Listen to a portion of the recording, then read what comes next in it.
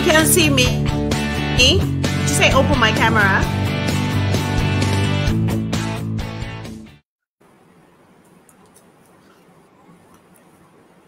Hello, everyone. Can you hear me? Everybody, do you hear me? And welcome. Welcome to all of you today. We are so excited to be here today. Do you hear me? Karen. Karen is going to be our technical director today. So thank you, Karen, for what you're doing right now and making us all visible. And we have Mad with us with our global chair, and we have Alex. Welcome, Alex. We can see you and we can hear you. So go ahead, Mad. Thank you, Virginia, and thank you all for being here. This is Global Networking and one more of our events: sustainability, entrepreneurship, gender equality, domestic violence, literature, and we continue and continue. And now, women in business. And I say welcome to all. And when I say all, I really mean it, because it's not just about women. It's just also about men, women and men. This is true. It's an organization for women, and this is an event for women by women. But also, we need that complicity. Also, we need to have men on board. So you are with us, and we invite you to send your feedback, to send your comments, and be part of that. Sustainable Development Goals have a very special chapter that is gender equality. So we are moving beyond because we are moving globally. And global goals demand a new approach. And on that approach, we need to make everyone on board. And on that, what's happening women in business. Is that an issue for you or not? Do we have barriers? Is the business sector that prevents women to enter, that is not showing, presenting the attractive measures for women, that is adapted to their capacity to balance family and business, and only men can do it? Is that a problem of quota? We don't have enough number of women. All of that question, we are going to go through it today in this event. But let's go with some data, some numbers to help us to see what is happening right now with women in business in the world. Only 5% of the companies have CEOs women. Why? First question. The top 35 CEOs in the world, only 3 are women. Why? They're not trained enough, they are not educated enough. What's going on? It's a matter of development. The more economical developed a country is, the more equality they show. Is that correct? Let's go with numbers. Africa. Africa has a very high percent of women in senior management. In fact, 38%. Not as Asia. And paradoxically, you will see India. India is in the 3rd position of the lowest countries with global representation. Europe, 1 out of 3 women are managers. And here in Spain, we are proud to say, and let me please be happy to say that we are over 34%. But it's just a good start, nothing more than that. We need to go along, we need to walk a long road. But what happened with Spain that is different from other countries? Why? It's a matter of political will, it's a matter of legislation, it's a matter of individual options of women who say, no, this is not my place. We are going to explore that. And for that, we have bring many global chairs from G100, All Ladies League, and we are going to do exactly what are the framework of Sustainable Development Goals. We're going to go through 3 panels with trying to build resilience by empowerment through entrepreneurship. Entrepreneurship, we consider that is a key aspect to move forward. Why? And let me say it as a symbol, the way I see global networking. That is that we all of us are little Legos, colorful, different shapes, but we go all together, we are a big giant. Global goals, global crisis demand global responses, and for that we need to join action and discussions. Events like that That is one of the ways, and that is our contribution. So please, join me, my co-moderators are also colorful and coming from different parts of the world. You have already heard Virginia Rivera, that is National Chair from Puerto Rico and CEO of Solapreneurs, very connected with one of our panels, entrepreneurship. She built empowerment. She helped to build resilience of women. So we are very proud that she is here with us.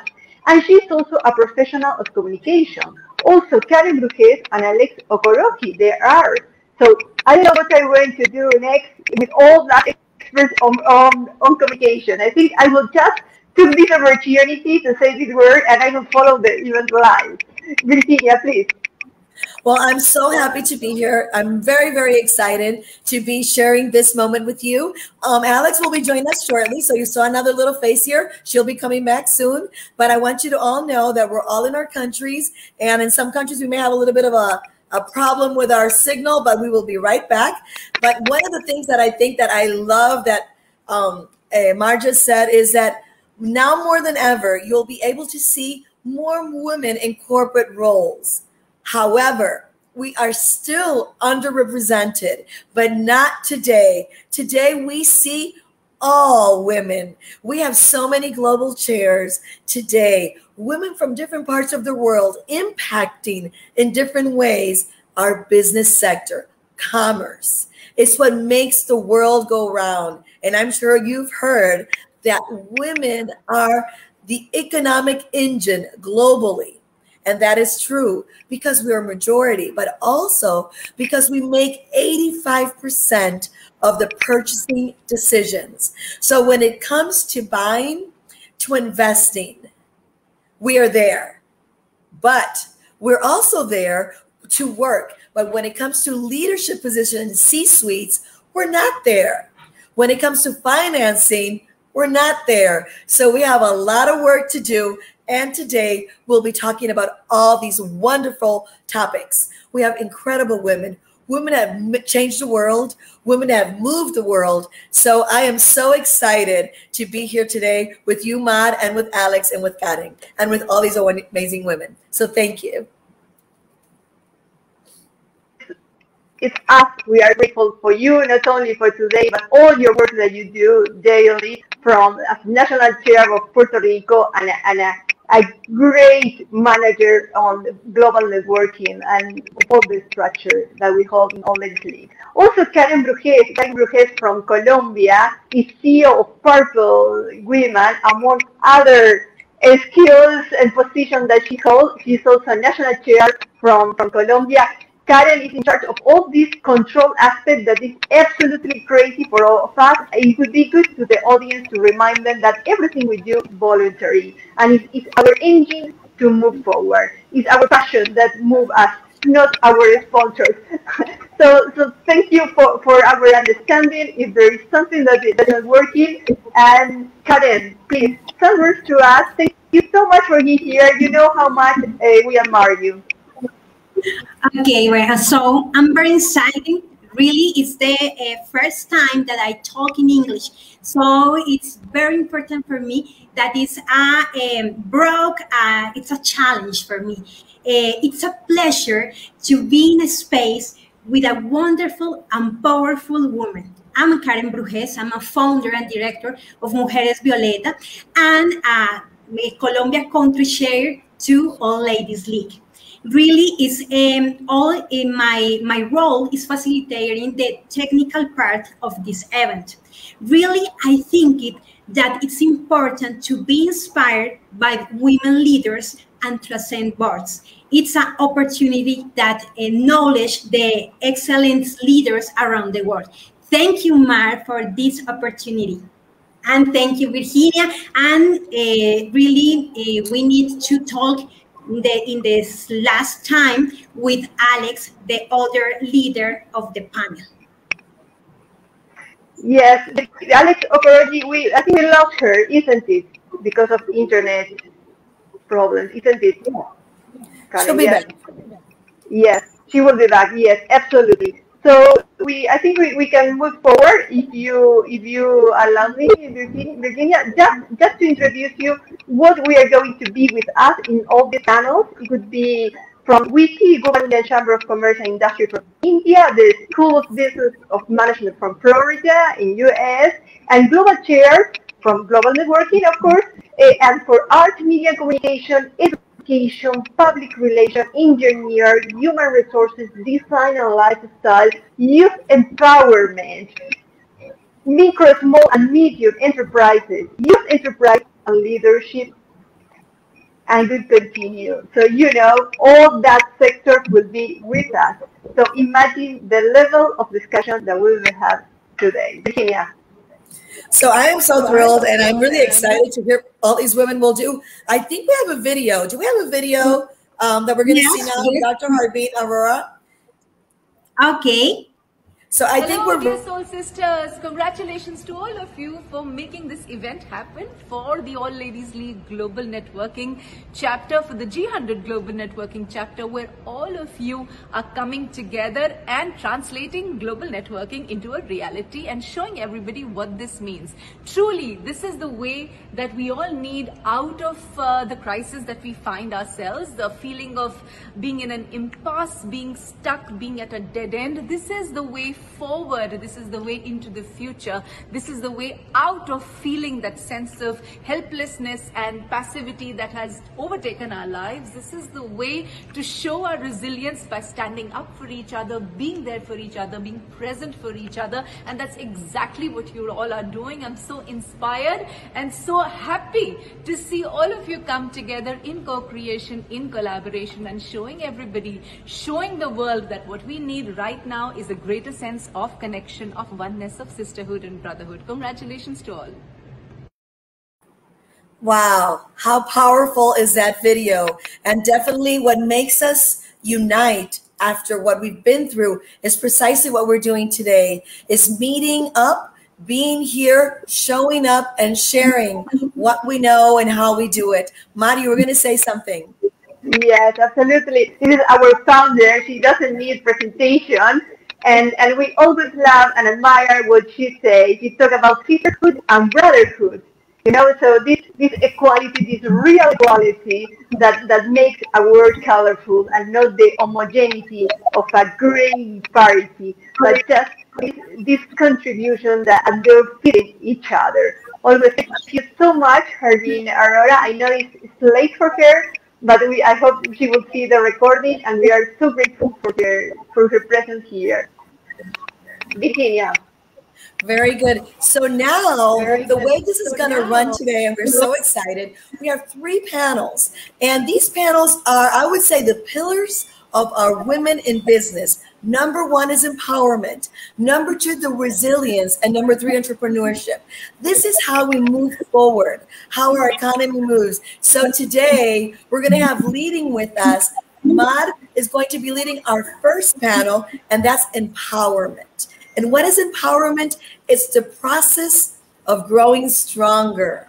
And I think that is definitely the first step for any of us, is to really become part of the process. Adelante, Mar, and this wonderful panel, the empowerment panel. Thank you. We're inviting now Jasmina Asari, that is Global Chair for Public Relations, is our first speaker.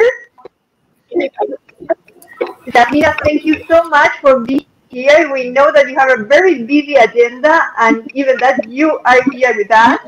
We are also inviting Mireo Tulekima, Karen Lewis from the Netherlands, and Ruby Ortiz from the Director of the Institute of Management. They are all very welcome. We are to start with Jasmina.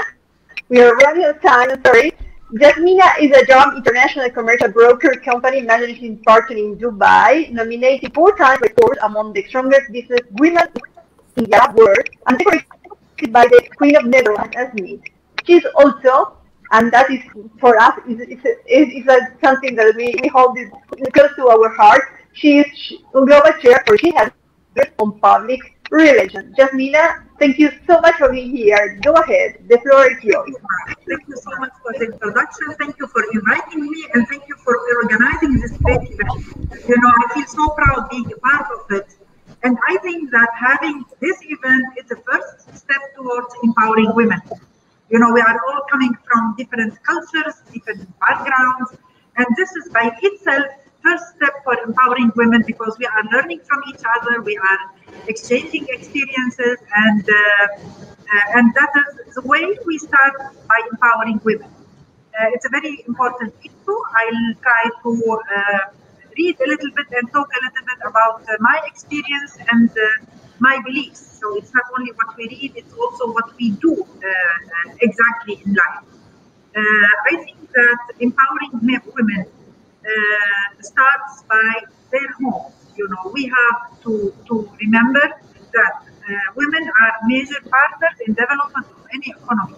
So we have to start by empowering them domestically at their homes, then in health, for example, in culture, in social, in economic field as well. So if we are talking about rural areas, and if we are talking in a different way about women in big cities, so we have two ways of empowering women. We have anyhow to reinforce their self-confidence, teach them how to make their own choice, but knowing as well at the same time what are their duties. So we all have duties in our homes, we have duties in our social life, so we have to find the correct balance. And believe me, it's not an easy task. So we always have to choose to be somewhere stronger and somewhere a little bit in a weak situation. Businesses, no matter how big or small they are, we have to believe in ourselves. We have to put effort in empowering ourselves and others. What I like to do in life is helping other ladies in empowering them. Rules and regulations in each country should be in favor of females. I mean, that's what Dr. Harbin was saying always, that our first duty as business councils and being members in WICCI is to try to get in touch with government, with high position people, to try to change anything that we can change in favor of business women or women to be involved in high positions, as CEOs, and even as regular employees. I mean, this equality is very important. We should insist on educating females in rural areas in its preliminary education, but they should do it. So they can combat poverty and unemployment. In cities, we can power females in many ways. That's what I am doing personally. I'm offering a lot of training courses. I'm offering mentoring. I'm doing a lot of mentoring. I'm trying to help them in developing their skills, help them in standing by their own businesses. If they have their own businesses, I help them to promote in sales, in marketing, in selling. I try to open for them markets abroad. Men and women should be treated equally at work and in life, and in social life, and in business life. We are facing a lot of challenges, especially we females. We are defying social expectations. We have financial troubles very often. We have limited access to funding. We have difficulties with balancing our lives, responsibilities. We have the fear of failure. We have sometimes we face difficulty in environmental issues, family issues, and all these things. So I'm always asked to say an advice to businesswomen at the end of any speech. I always say, try and fail, but never fail to try.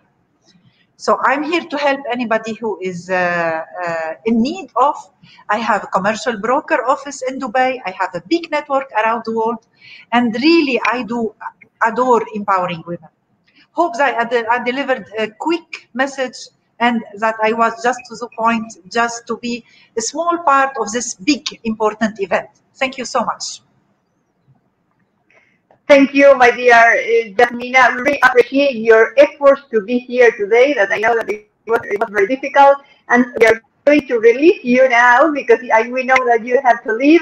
Thank you for that message on education, on solidarity, because empowering women, it's about solidarity as well, and all that passion. Because all you're saying is also about passion to move forward. Thank you, Jasmina. Thank you so much. And thank you, Harbin, at the first place. And thank you, Mar. Thank you, everybody. I love you. Thank you. We too. We too. Thank you. Thank you so much. We move forward now to Karen Lewis, our dear Karen.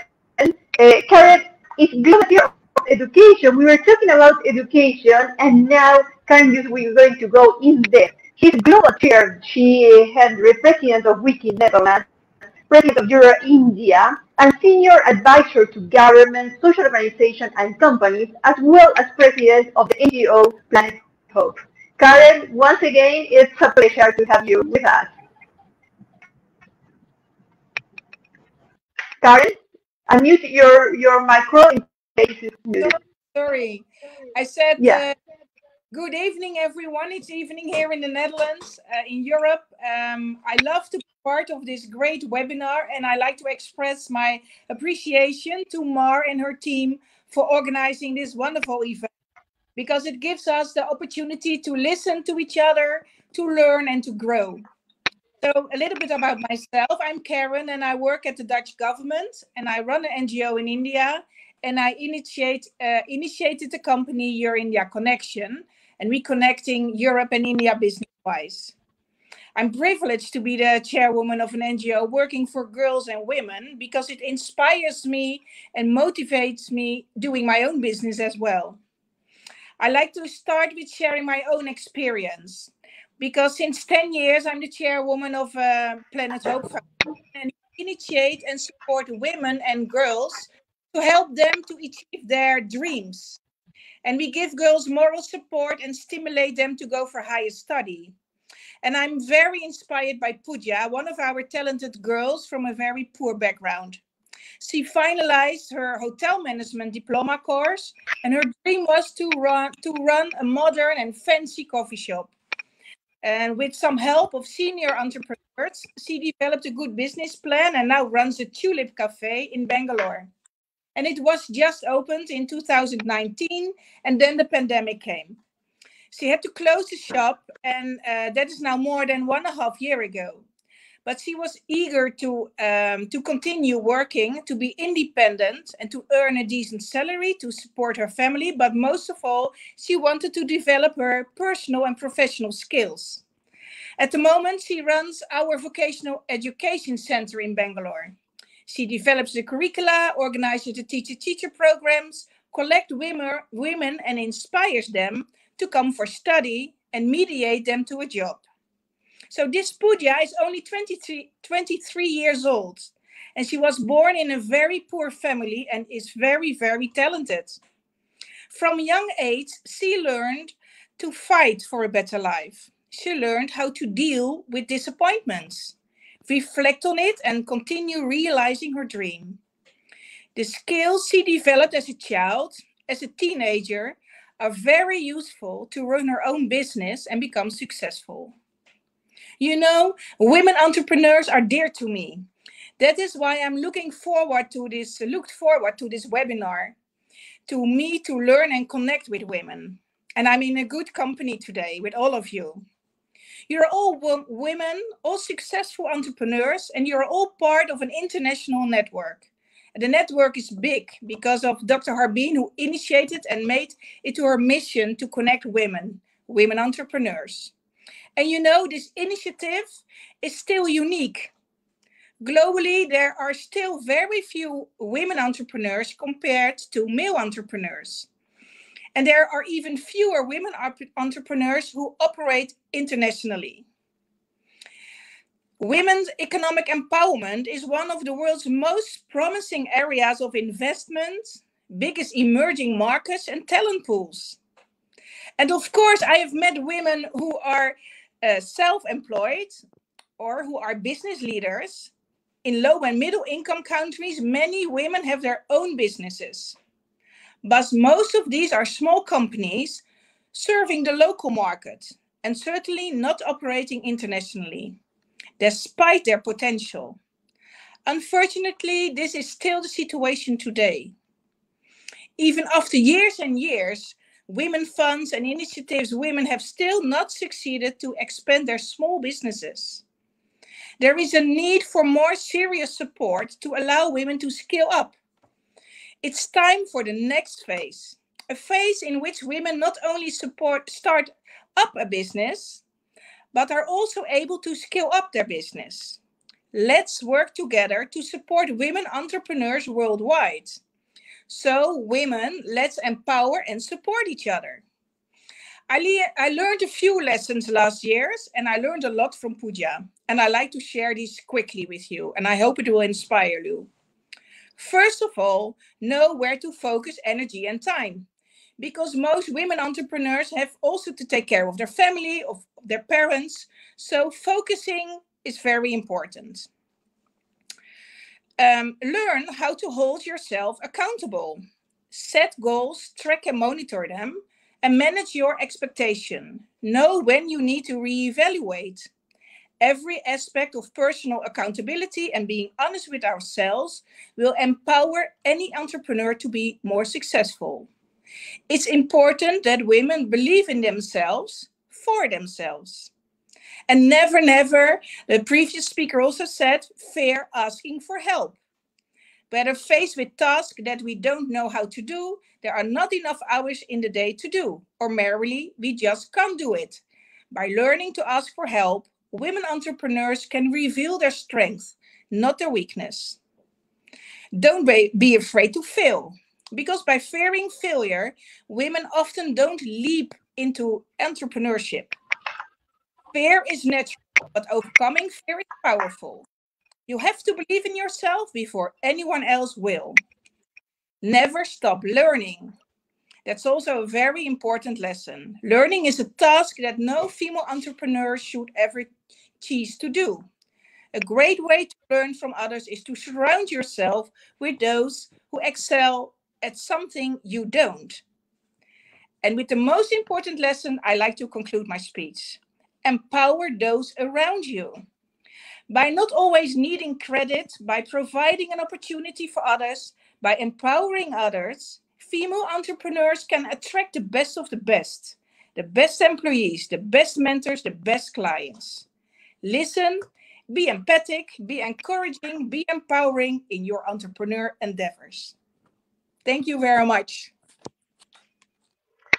It's us. We are grateful with you, Karen. I knew that you will be fantastic, and especially because you bring something so creative. Because it's not that you go through what means education. You go more than that, and you make the connection what means international networks as this one to connect entrepreneurship. That there is when you realize the resilience. You know, we are going to find resilience by connecting to each other. Thank you for bring that and for all the elements and the case study you bring. Thank you, Karen.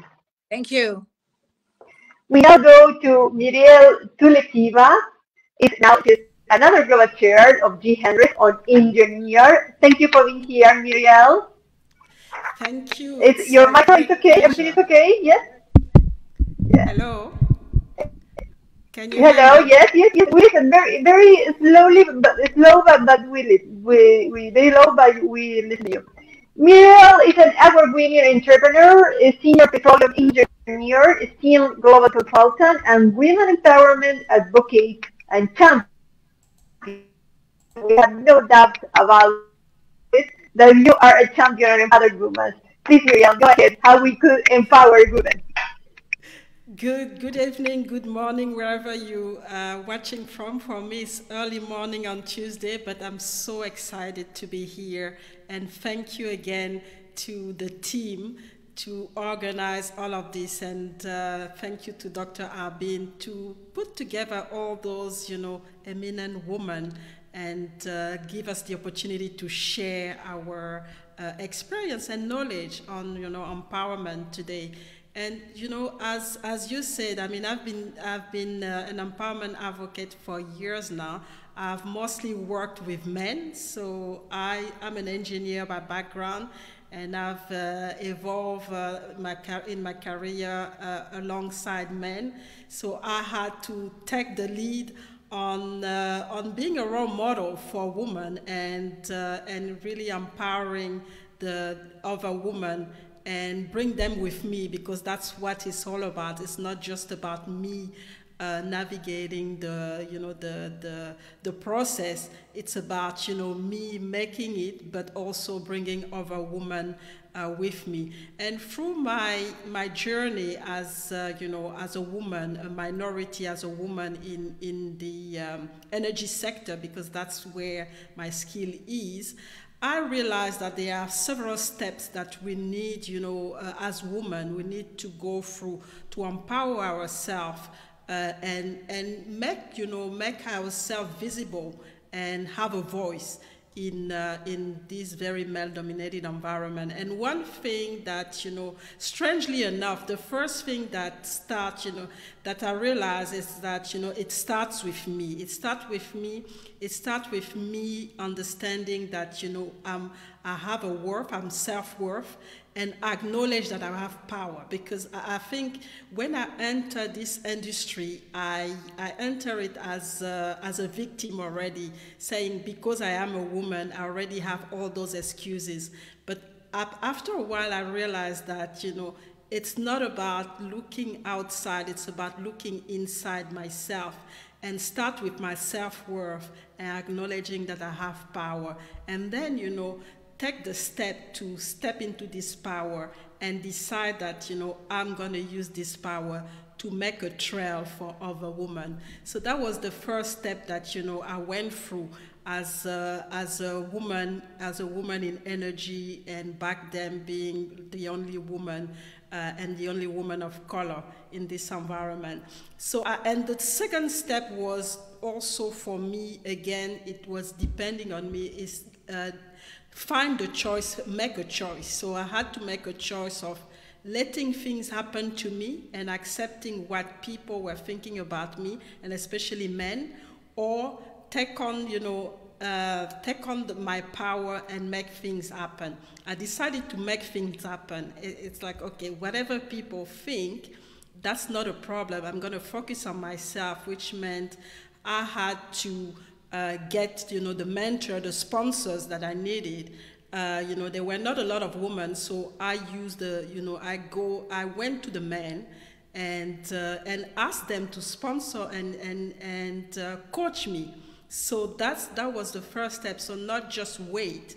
It was about, you know, going and asking and make this choice of keep pushing, even if, you know, some of the men were not really ready to coach or mentor me. I kept pushing and asked for this help so that I could learn, you know, and could navigate through this process, through this industry that was really male-dominated. So I took the choice to do that. The second thing is that, you know, when you get this choice, and you create this environment where you keep learning, where you have people that can accompany you through the process, is to reflect on yourself and look at, you know, what are the key things that I can bring? What are my strong, you know, the strong aspect in my personality, in my knowledge that I can use and define my own purpose and my own vision and plan for it. Because I couldn't actually wait, because as a woman, sometimes in those male-dominated environments, you are invisible. So you really have to focus on what do I want to, where do I want to be, what do I want to bring, and how do I want to navigate, and put a plan in place and follow it.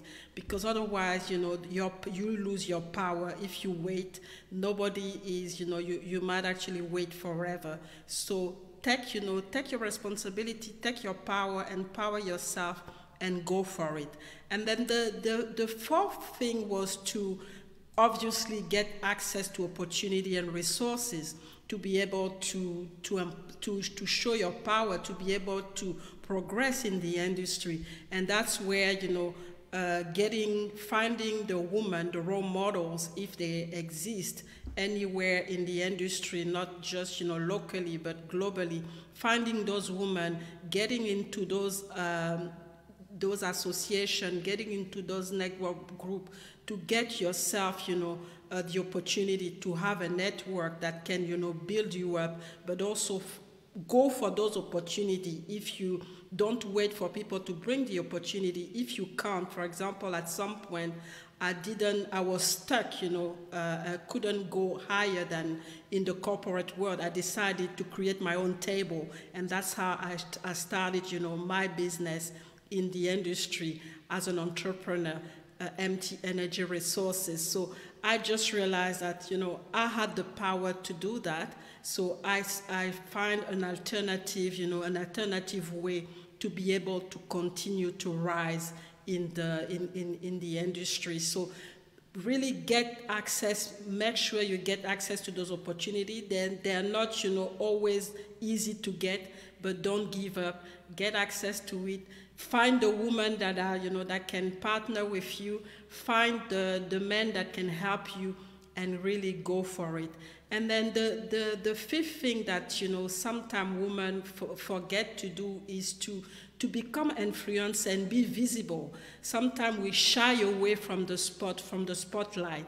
And it's important that we go out, especially for us, in this industry. And I always tell people, I will always go out, because there's not a lot of role models in those male-dominated environments. So I have to go. That's my duty, to go out, to become a role model for another woman, so that they understand that, if I can do it, they can do it. So that's how the empowerment actually starts, and that's how we perpetuate this empowerment. So in a way, for me, it's all about, it starts with us, and then there's a lot of action to be done. We can't do it alone. We need other women, or we need a network to be able to go through and make this empowerment happen.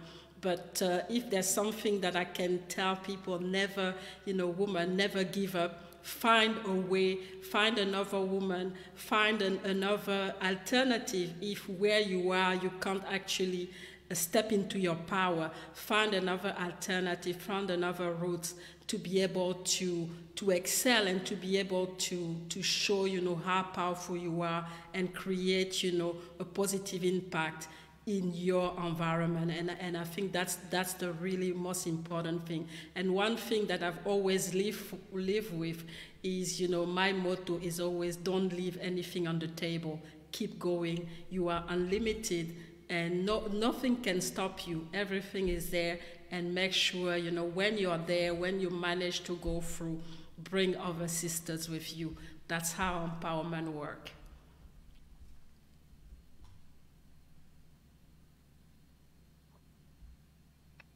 Thank you so much, Muriel. You always go beyond expectation. I knew that, but you reassured that idea today. I love what you always say, but especially when you send a message of digging into ourselves to get power. It's something that most of the women try to someone else externally, first inside you, and then you connect with a network. Muriel, fantastic. I hope this is just the beginning of another event when you can go more in depth with that wonderful thought. Thank you so much for the opportunity, and it's a pleasure to just be part of such an event. The opportunity was for us. Thank you, and stay with us, Muriel. And then our next speaker is Ruby Ortiz. We have been from different parts of the world. I haven't seen Virginia. We're moving from one place to another, from Dubai to Nigeria to the Netherlands, and now to Florida. We are flying all over the world. Hello, everyone. For me, it's really an honor to be part of this panel. I'm just amazed to hear everything that everyone has said. So thank you, Mar. I really appreciate the opportunity you gave me inviting me to this panel. And thank you for everyone being here. And I want to thank Dr. Harbin, too, for the idea of creating this wonderful group. And I can relate to everything that everyone has said, you know, I can relate. For example, my first career was a mathematician, and I can relate. I was the only woman, a lot of men, and I had to empower myself, and I had to ask for help, just as the last speaker said. And I think that the power skills that we must have for the 21st century, we have to think that we can empower ourselves, that we can do it. We cannot wait for someone else. Like other lady said, you can wait forever if you're waiting for someone else to empower you. So now that we're mentors, I think that what we have to teach is that we can empower ourselves. And when we feel empowered, immediately start empowering other sisters and other brothers too, you know, because it's not only for women, it's for humankind, for men, for women, that we can do it. And these power skills that we must have for the 21st century, leadership is one of them. Automotivation, have this fire inside you that you feed every day. Don't let it die. Teamwork, we cannot work alone. We have to find people that are better than us. And you have all said all these things that I'm saying, you said it in one way or another. Maybe I'm just making an overview of everything that all of you said. Time management, you know, sometimes we say, I don't have time. We have all the time in the world, but we have to manage our time. Like somebody else said, you know, focus. We have to know where we have to put our time, because we have families, we have parents, we have children, we have our business, we have our work. So time management is something very, very important to empower ourselves. Innovation. We have to be thinking, how can we do this in a new way, in a better way, in a cheaper way, in an easier way, and in a way that we enjoy, that we have fun doing whatever we do. It doesn't have to be work, you know, something like a punishment. No, we have to enjoy what we do. And when we do that, I think we are very, very productive. When we're productive, we are happy, and that empowers us. And change, you know, we have to learn change management. And 2020 taught us, you know, change. Everything changed from one day to the other. And so if we have all these power skills, before they were called soft skills, not anymore. We changed the name. They are power skills. Because if you're a leader, if you have automotivation, if you can manage your time, if you have teamwork, you're powerful. So they are not soft skills, they are power skills. And how can you empower yourself? Well, the first thing is that you have to be a leader.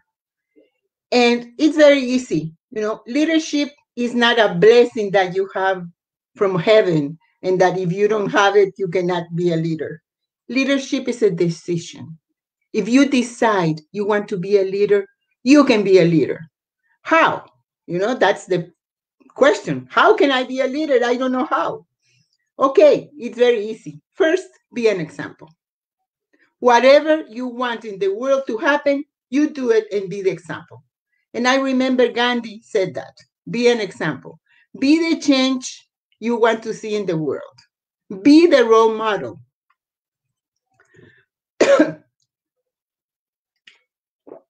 I get too excited when I'm talking about this.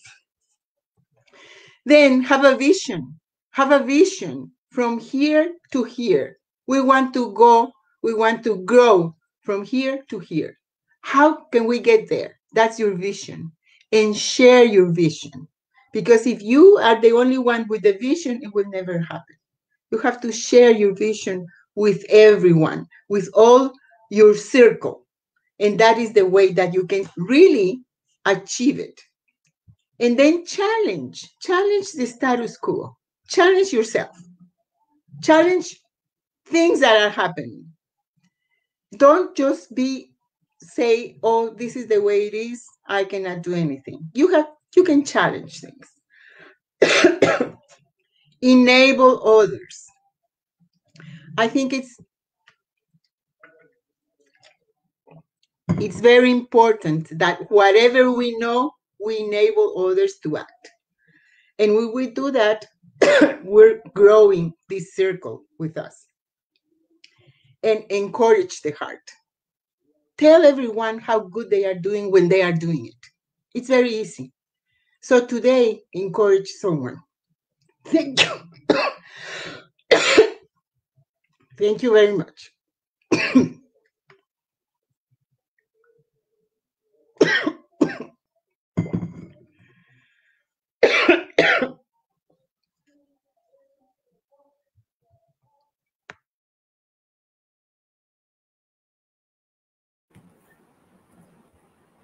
Okay, here we are. Can you hear me now? Thank you, Dr. Ruby Ortiz. I know I also get very excited. That's why I always have my water right here also. But, you know, I loved every moment of all of you speaking. I have to go back and say, for example, Jasmina, which is no longer here, but I loved her enthusiasm about mentoring other women. And then we go into Karen and we hear this wonderful story of this 23-year-old who was empowered and how she's a leader for others to see, because we are so underrepresented. When somebody says yes and empowers another young woman to go ahead, I think that is absolutely beautiful. Mirelle, oh my God, you know, from your message, so much, but I love when you said, I made my own table. Sometimes we can't wait for people to give us an opportunity. Sometimes we have to take it, be empowered, and be there and do it. And most importantly, I loved share your vision, like Dr. Ruby Ortiz said. You know, if you keep it to yourself, nobody's going to know what you want to accomplish. If you say it, other people will join in and they'll say, you know what, I wanted to do that. There's power in numbers, but it takes one person to make that difference. So, you know, I think that we started wonderfully, Maud. I love this empowerment panel. It was beautiful. So congratulations to all of you. Thank you, Virginia. Yes, it was really empowering, isn't it, Virginia? We have this power that brings diversity, because there were diverse opinions, you know, but we see how can joint action is possible from diversity, different words. Okay, so we missed out. We lost. Okay, there we are. Okay. Now, go ahead, Mara.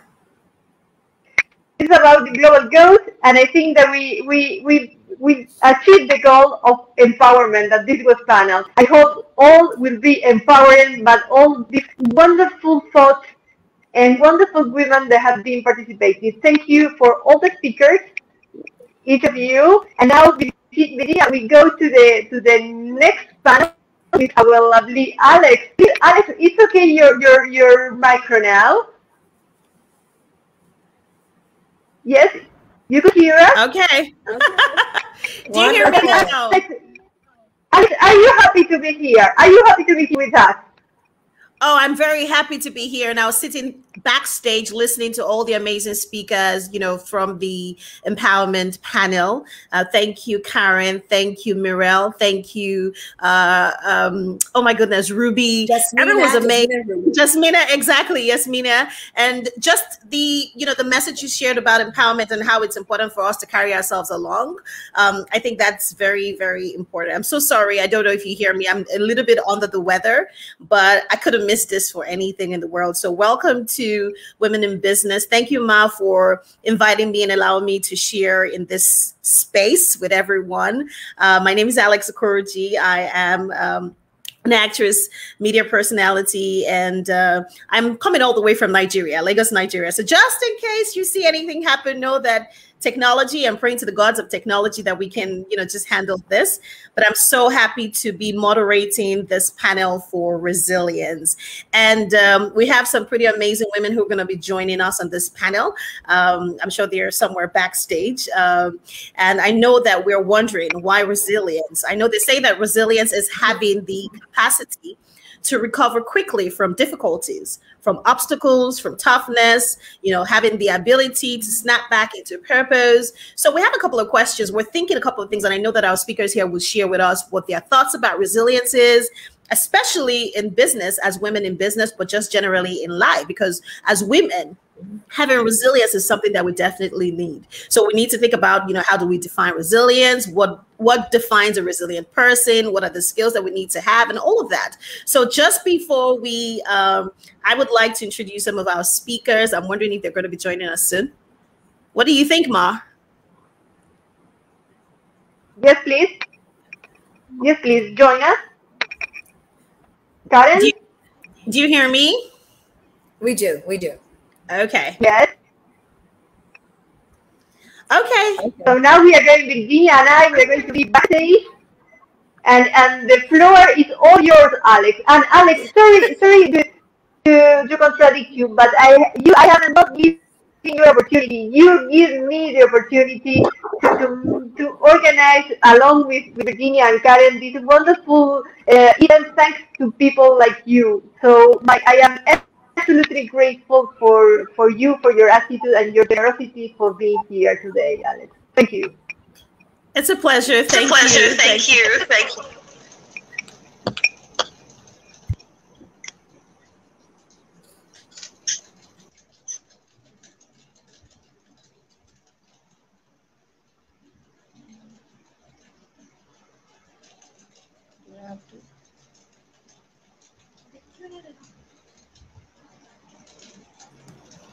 Somebody's talking.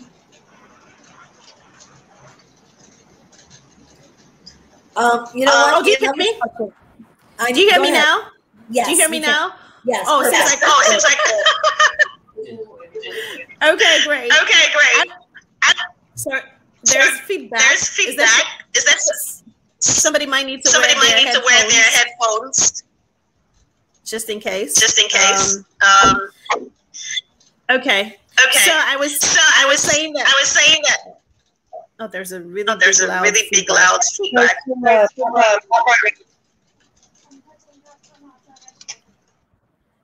Okay, great. Awesome. Okay, great. So I was saying welcome to the Resilience panel, and I'm very excited that we have the amazing Michelle Ferrari joining us. We've got Annabella Nassetti and Shreya Shetty, who's also joining us from India. I know it's pretty late in India right now, but thank you so much for joining us at the Women in Business, and I'm excited to be your moderator for this panel. And just as we kick off, I will start with our first speaker for the day, Michelle Ferrari. Now, Michelle is President, Women Economic Forum, Ibero-America, and I hope I pronounced that correctly. She is a businesswoman. She's an entrepreneur. She's a culture and transformation consultant and expert. Now, she's married and she's a mother of 3, and she's very, very, very passionate about life. Thank you, Michelle, for joining us. Thank you. How are you today? I'm very well. Happy to be here. How is everybody? We're doing great, and we're happy that you were able to join us. So we're just going to let you take the floor and share with us what you'd like to share about resilience and just a topic for today. Thank you, Alex, very much. So yes, actually, I think it's a very great subject to talk about, resilience, in many ways, I would say. And since we're here connected through the All Ladies League, I would also, I also think of resilience as part of a big part of the equation for the entrepreneurial women advances, I would suppose. I think that it has to do a lot with the way success is also a part of how resilient you are. So I remember as a very young age, probably one of the most important decisions I've made in my life is being independent and having my own decisions that I could make towards the dreams I wanted to pursue.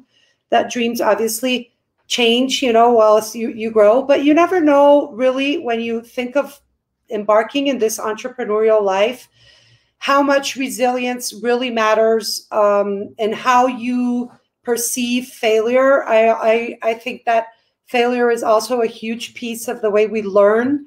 So the way that we can take into account this failure and look at it more into the sides of the growth of how you grow while you fail on some things, or how things get on the way, because obviously life is on the way, business is on the way we might think things might happen and they don't happen in that direction. And, you know, everything that you need to manage in terms of bringing in your dreams, which dreams can be in your entrepreneurial life, or they can be, you know, being a working mom. I don't know. Everybody might have their different ways of dreams they want to pursue. But what I'm saying is that there's things that are always going to be coming in the way of life and those dreams. So I think resilience is like a huge piece of not to allow these certain things that come in the way to interfere the objective of our growth towards the dreams that we want to meet, right? So for me, resilience has been something that I've had to certainly develop on the way. I think it's something that you learn how to do and how to deal with, and how important it is for this success that you want to achieve. So I definitely think that having it in a conscious way and working through it in, you know, many times with coaching, or even just realizing in a continuous way how you could be more resilient, and how that resilience will take you further every time, right? Especially now with all this that we've been seeing with the COVID situation, especially on women, at least on this side of the world. I'm sitting here in Mexico City right now, and as you know, I'm very big on human resource, and how the human resource, or the capital of human, you know, is so important to make things happen in companies. And also companies have had to unravel how people deal with everything that's going on, and how they can become more resilient to lower stress levels and to really manage the realities of things that come in front, right? So I would say, in conclusion to this, definitely resilience is something we need to learn, something we need to develop by ourselves for our own benefits. It doesn't matter, as I said, if it's for entrepreneurial reasons, or if you're working in a company, or if you're a working mother, or if you're not a working mother. It's just a huge piece for me to live a better life, managing resilience as a big ingredient of the recipe for life. So that's my view on the things that resilience have meant to me, or I've seen, or been in touch with.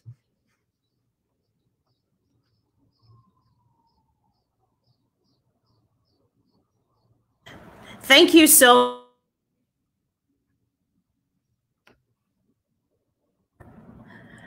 Okay. I just unmuted myself. Sorry. Thank you so much, Michelle, for, you know, just sharing that beautiful, sharing beautiful lessons. And there's a lot to pack in there.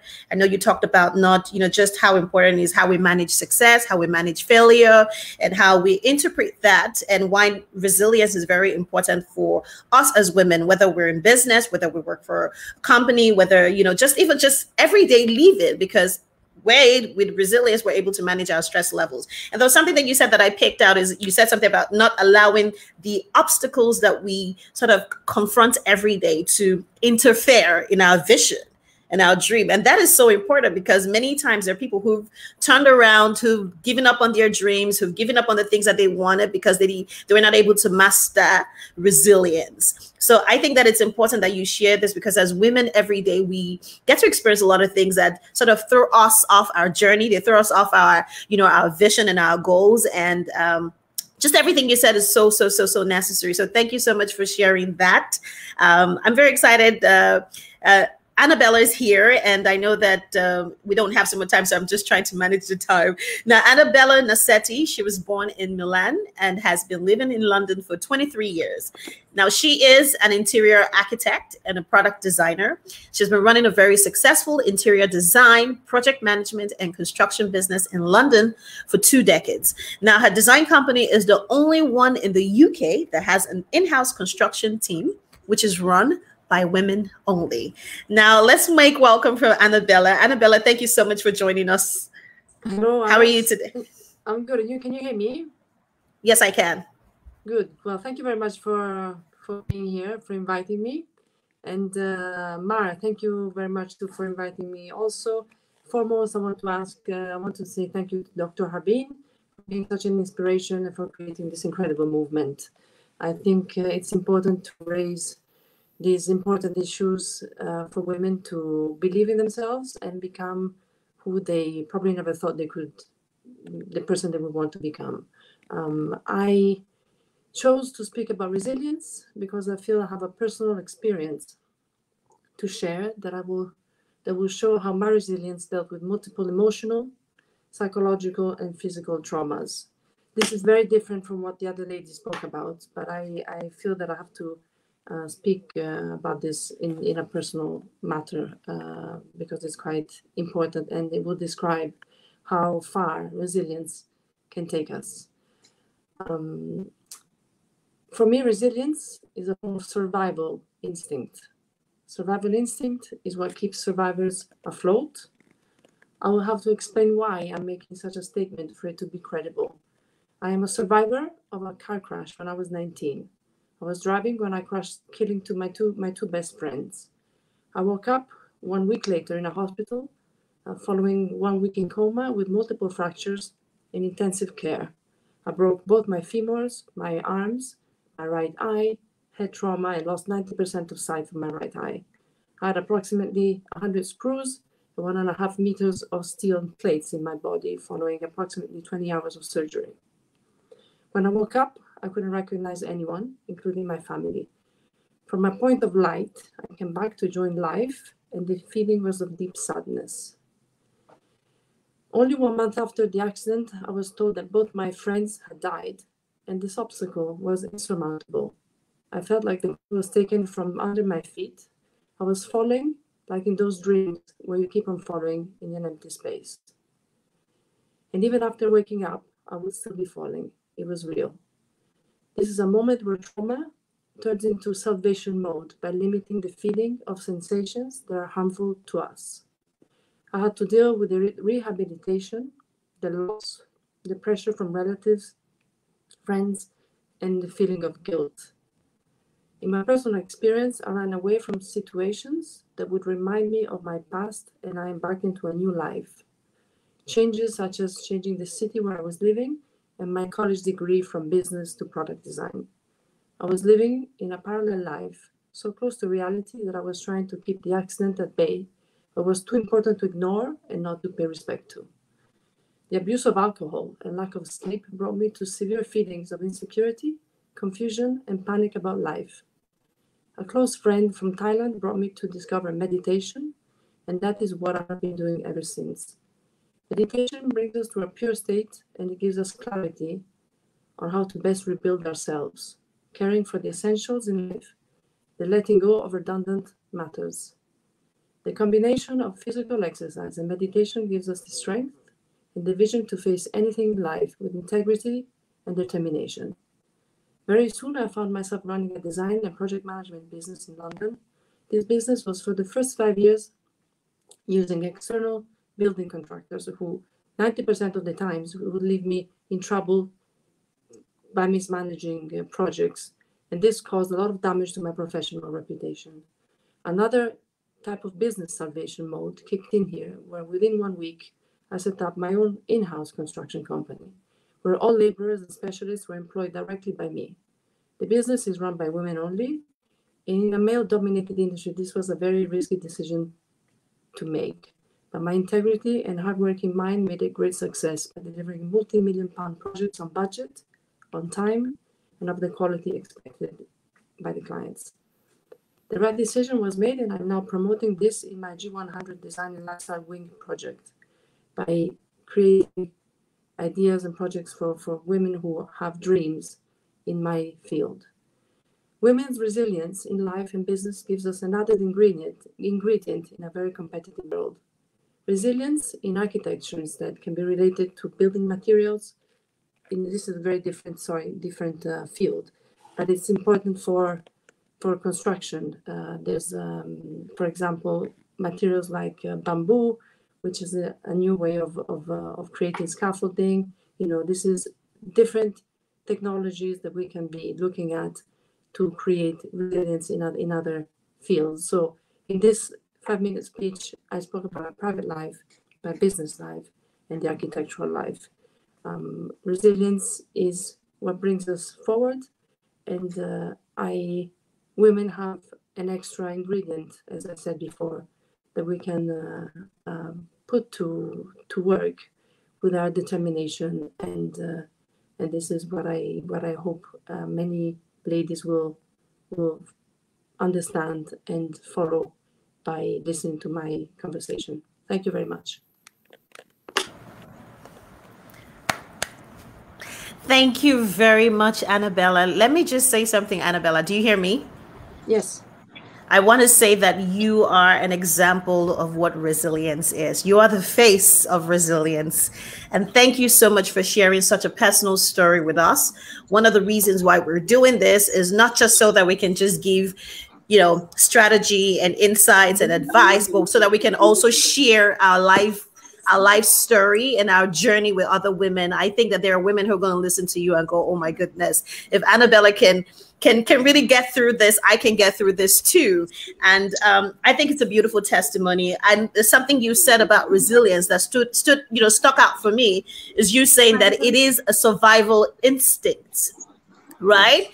Yes, resilience is survival instinct. There's absolutely no way that we can survive as human beings without resilience. And just to share what it was like to go through that journey of going through that accident, something you said, I started thinking about survival guilt. Like, right, how come I'm the only one who survived? My friends died. I should have gone with them. I can think of just some of the things that you experienced. And I am so grateful that you shared that story with us, shared how you also extended the resilience into your business, having to go through challenging times and your reputation in business being under attack because of just hiring the wrong people, and you deciding that, you know what, I'm going to hire more women in my business and I can control this. And that is such a beautiful story. So thank you so much, Annabella, for sharing that with us. I know that lots of women are impacted by your personal story. Thank you.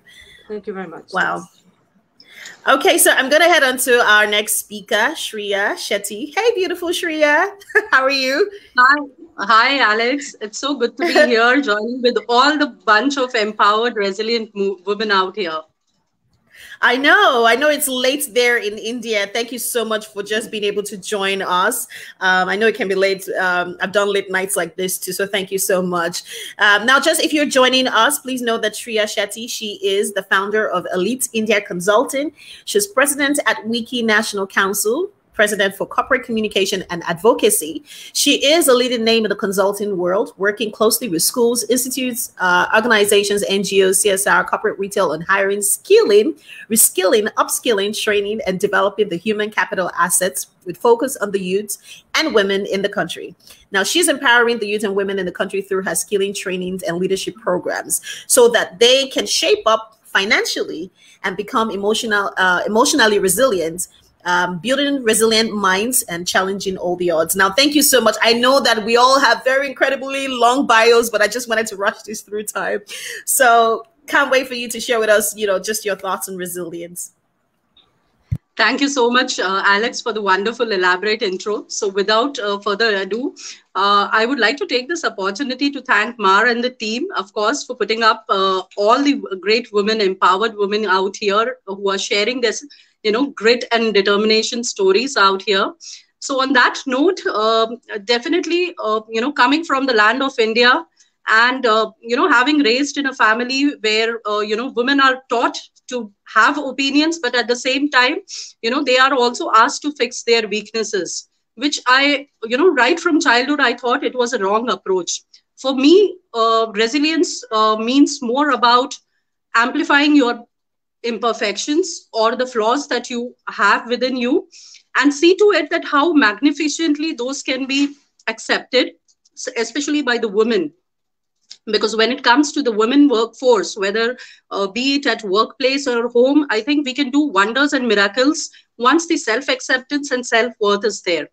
So for me, resilience, I have always drawn parallel within my life experiences. And that's where I think it is all about risking imperfections. And when I say that it is about risking imperfections, it means to the core sense of, you're being yourself or just being you without pretending or without comparing yourself with anybody else. And so to say, mental resilience, I believe, especially for women in business, or even for the the moms or the single woman, it has always been about a very important, crucial trait for any woman to have, whether it is financial resilience, whether it is mental resilience, because we all know that, the most of the world-class performers, like we just heard Annabella and Michelle sharing their stories. Am I heard?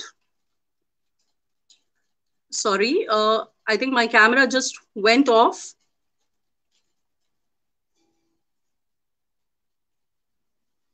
Go ahead, we can hear you. Go ahead, we can hear you. I'm so sorry for the technical glitch. So I have always believed that left to my own devices, I would always be looking out for situations to challenge, to risk my imperfections, or to choosing to transform. So right from my journey into childhood, into teenage, I think I was always taught to be, like a girl, you should always be behaving absolutely, that ideal woman, or somebody who has been taught to be brave, but behind the doors, you shouldn't be having an opinion when you're talking to men. So I think that always inspired me and encouraged me to be myself. So for me, resilience has always been about being myself without even having to pretend. So I have always believed in pushing, my limits, my horizons, to explore new possibilities, be it in my business or the personal professional life. And that is where I think the understanding of the human behavior, or, coming from the human resource background, when I used to interact with the young men and women, it came across that, in a nation full of talent, it was very important for all of us to embrace our own imperfections. The society has put us into a lot of categorization, which really young men and women should be coming out, putting across their choices and believing and standing for what they are.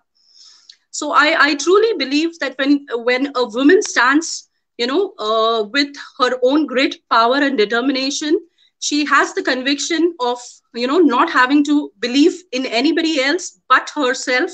I think that can change a lot of things around in the world. So it all starts with leading first with yourself and then others. And for me, resilience is, all that goes with yourself first, risking all out your imperfections, accepting it, and then exponentially taking out, taking it to the next level. So for me, that's what resilience is all about.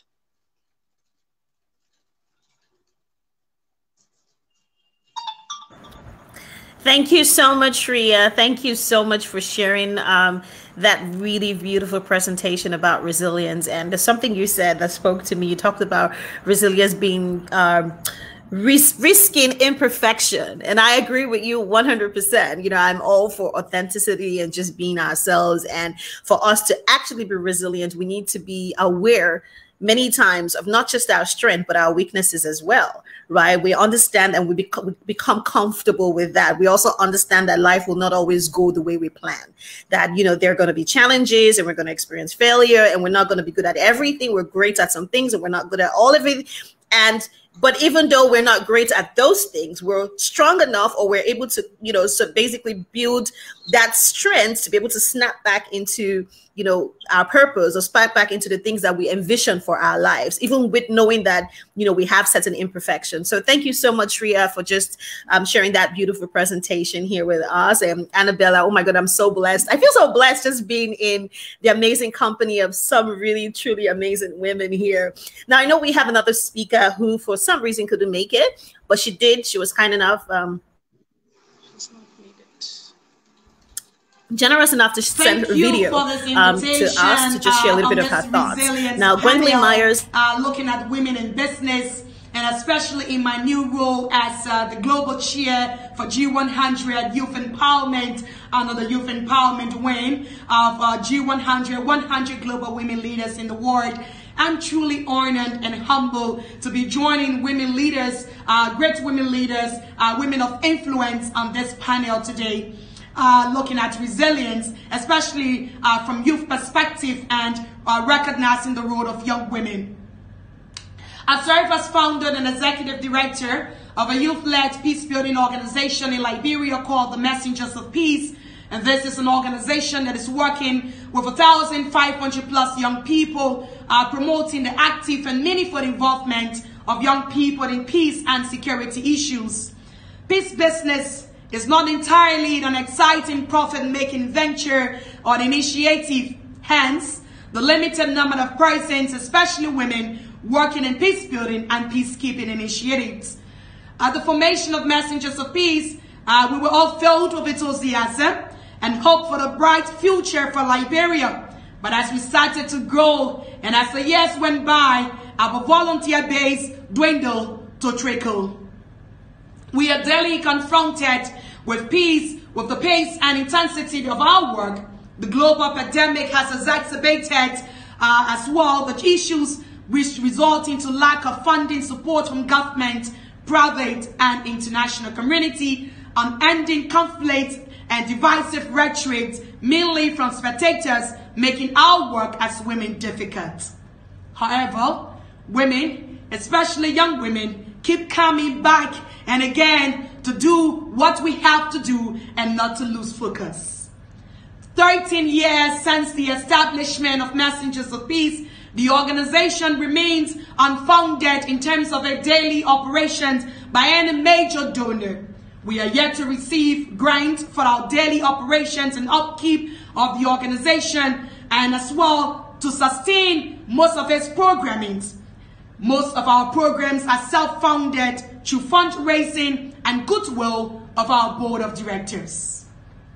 Resilience is one of the key reasons we are still operating after 13 years running a non-profit as youth-led peace-building organization.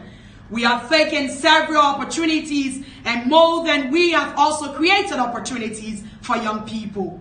For instance, women should create opportunities for themselves and should also invite themselves to the table when others fail to do so. At Messengers of Peace, we continue to seize the opportunities presented to us by United Nations Security Council Resolutions 2250, 2419, and as well 2535 on youth peace and security, and also 1325 on women peace and security. Protocols, and as well special dates and events to drive our programs. The world is becoming to recognize the crucial role of women in all disciplines, and this is based on the persistence of women before us. Because of our persistence, drive, and passion to advocate and promote sustainable peace in Liberia, Messengers of Peace will receive the first ever National Peace Prize Award given in honor of the Excellency of President George Manneh Weah to Messengers of Peace, celebrating 15 years of unbroken peace in Liberia. And for us, we see that particular recognition as a way to say peace has been rebranded with young people. We've also been recognized as part of the top 8 young global reformers in the world by Times Magazine. We've also received numerous scholarships from UK government, Bowie Peace Foundation Africa, and as well participated and represented young people in different international fora. To conclude, I would say resilience of women in business should always be supported by its agility and a strong sense of purpose. Issues which should remain like the energy that is not lost but always transforming. Young women will need to harness inner strength, potentials, and competencies, not to yield to societal pressure. Mentorship has greatly helped in shaping my values and principles. Above all, religion and my faith has prepared me for mental and emotional resilience, creating positive emotions where negativity permeates. Education has laid the foundation for social and physical resilience. According to Socrates, the secret of change is to focus all energy not on fighting the old, but on building the new. Let's apply this and keep on promoting that secret of resilience.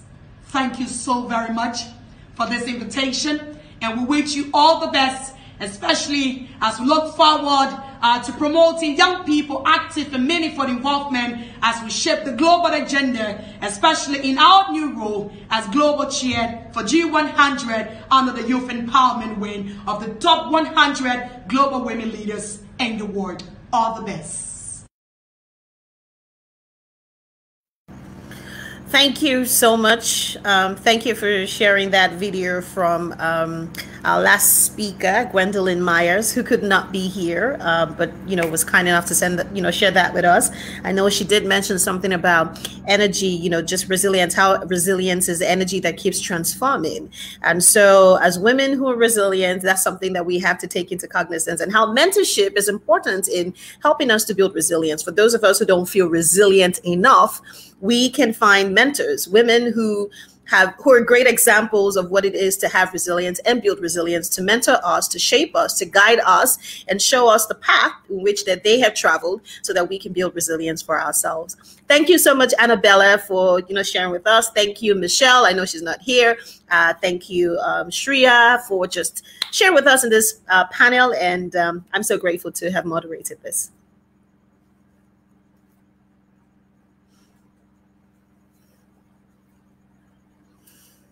If they can unmute right now.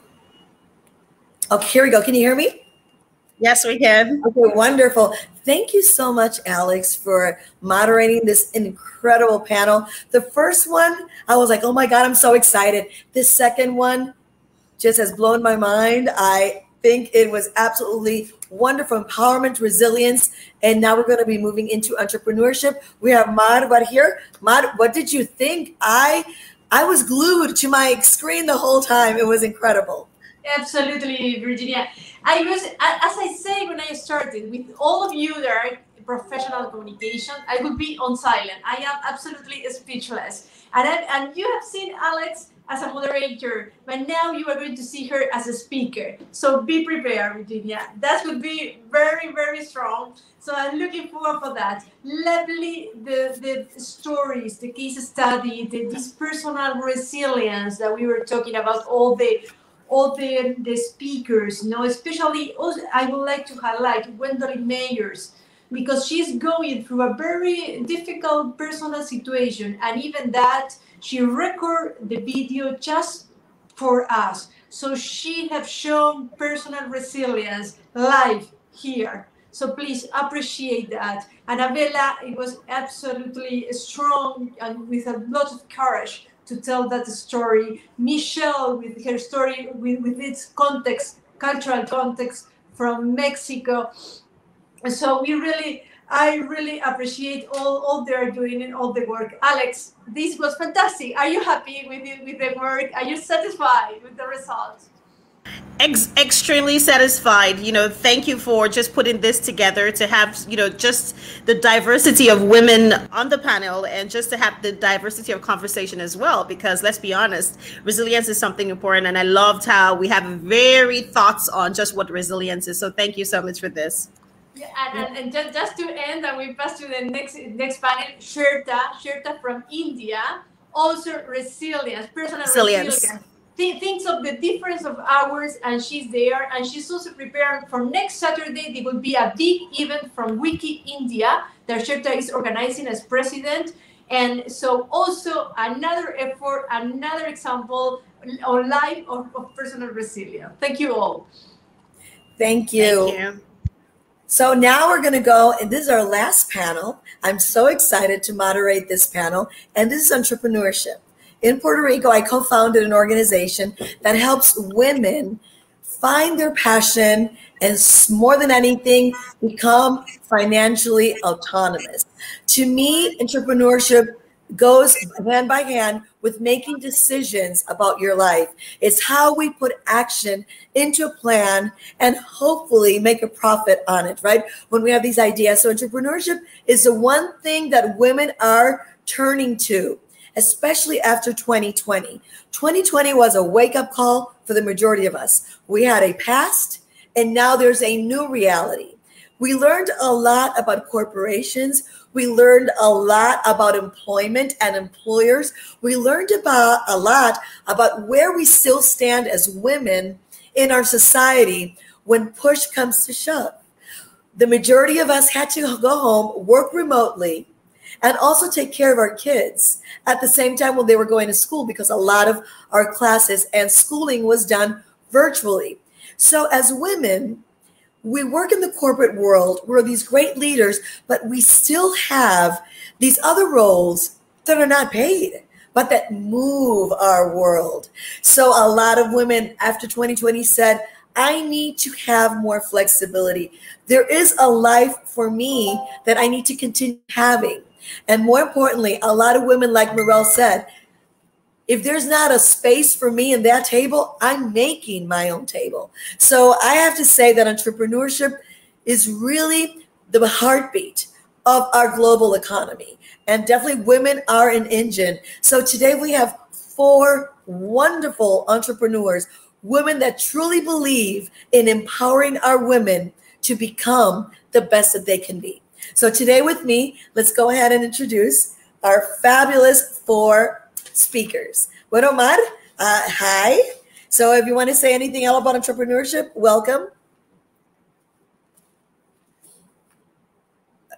Do you want to say something? Okay, so we're going to be starting now. And with us today, we have Dr. Anita Davis Defoe. Welcome, Anita. I said the doctor for a little while. Now it's going to be Anita, you know, woman to woman. We'll be talking about this. How are you today? Okay, I wanted to check. You're on mute. There we go. So Dr. Anita Defoe, she is the CEO and founder of Upshift. She's also the global chair for youth enterprise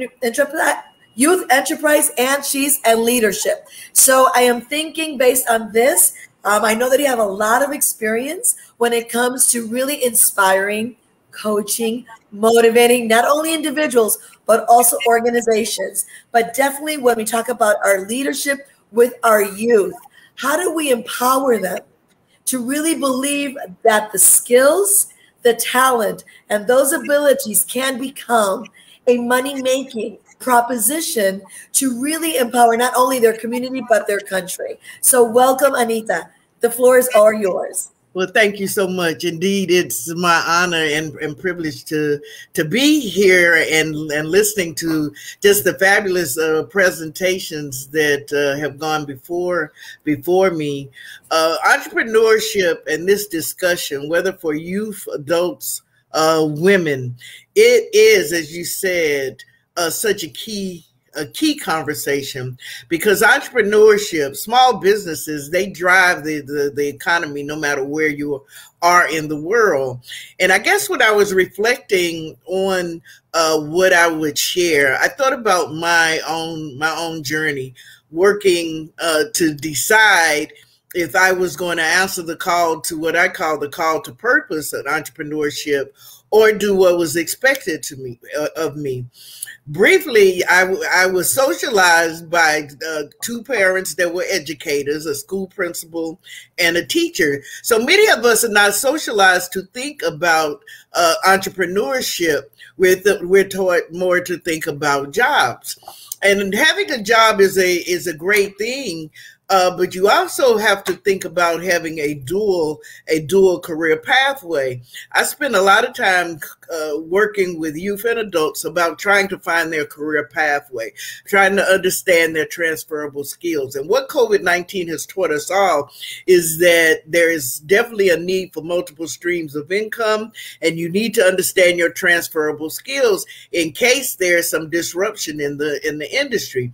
What I try to teach youth and adults as well is you got to really have a different mindset in this global marketplace that we're in, that everybody, even if you never open up a storefront, you are an entrepreneur, because you are selling 2 things to a company. You're selling your skills and your time. And now some people may do that within the confines of a corporate or organizational structure.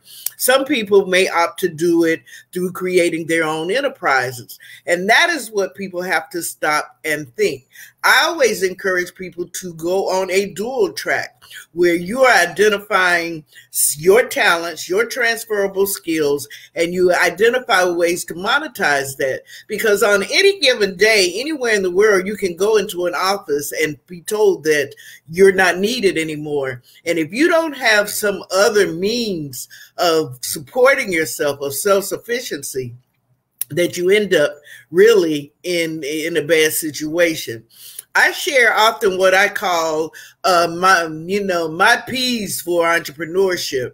And first I say to people, and this is a path that I followed myself, is find something that you're passionate about. Find something that you so enjoy doing, that you have developed and become an expert in, or you demonstrate expertise, and that you would do it even if nobody was paying you for it.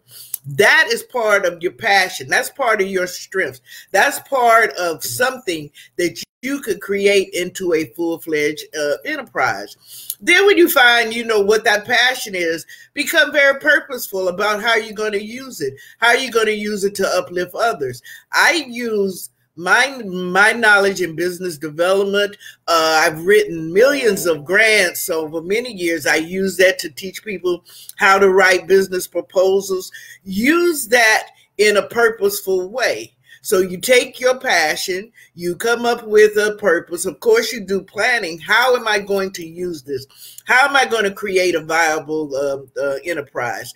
And then I can't speak enough about being persistent, because whenever you're building anything, whether a career or a business, you really have to be persistent, because as the last panel said, it does take resiliency, and it takes us to keep on trying and keep getting up. It doesn't matter really how many times you're knocked down, it's if you choose to give up.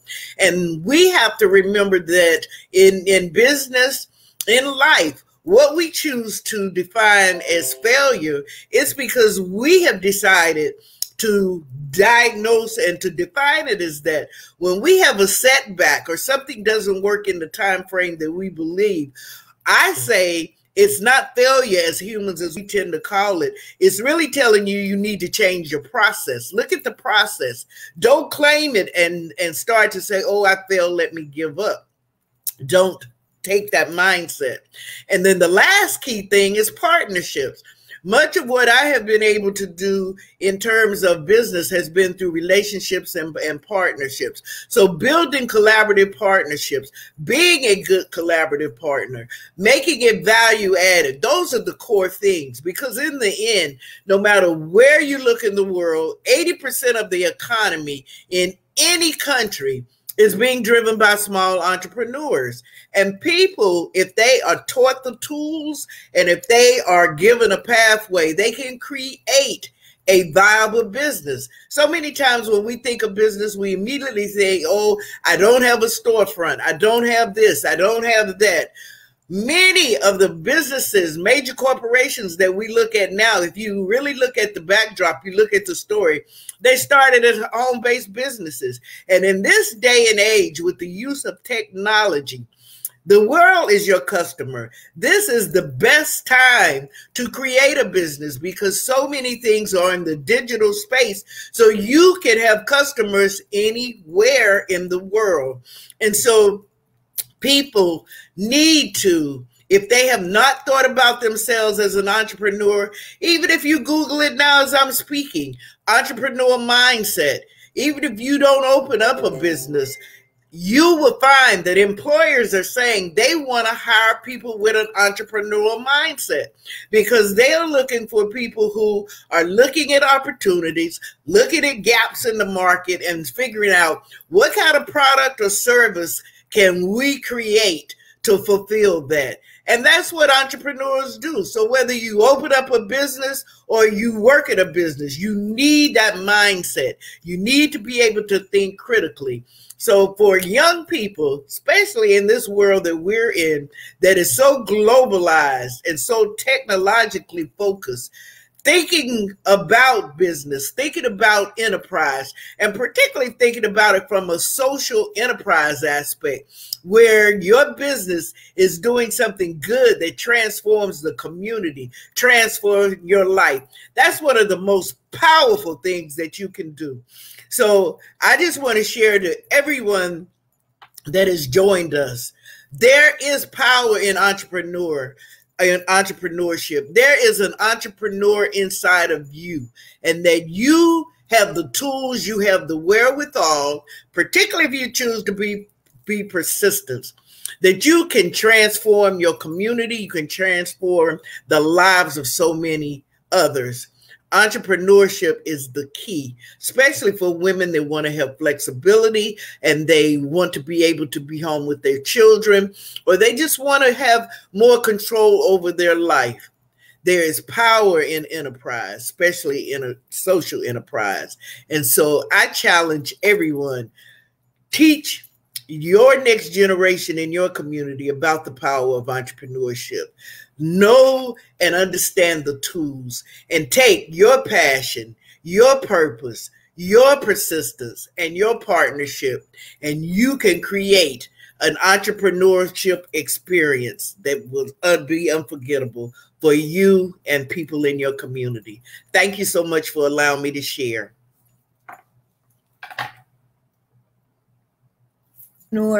We all sell something. We're all out there. If it's ourselves, it's what we do. But definitely, if we have that mindset, nobody can scare us into anything. You know, I've always thought, and I learned early on because I came from a humble beginning, and I always saw my mom work. And people would always say, you always dress so nice. And I would always think, wow, my mom has always taught me that whatever talents I had, I could use them to create an opportunity for myself. So if there's something that I learned in my life, was really having that mindset sharp, always thinking, what can I do to move this ahead? How can I move ahead? And like you say, that entrepreneurship, to work and be an entrepreneur within an organization is very valuable. So thank you so much, Dr. Anita. I want to know if there's anybody else from our group, our panel, other than Alex, before I introduce Alex. So I think they may have had a little issues with the time. So Alex, it's wonderful for me to have you here. Dr. Anita Davis, don't leave, stay around. That way we can chat a little bit more about entrepreneurship. But today I have to say, Alex, you are so energetic, love your passion, love how you communicate, and I know why. She is a well-known media personality. She's an actress. She's an entrepreneur. She's also a creative consultant. So I am so happy to have you here on my team today on this beautiful panel. Additional to that, you know, I always tell Mart I love my panels, and she's like, and I usually say, it's the best panel. I'm not saying it's the best.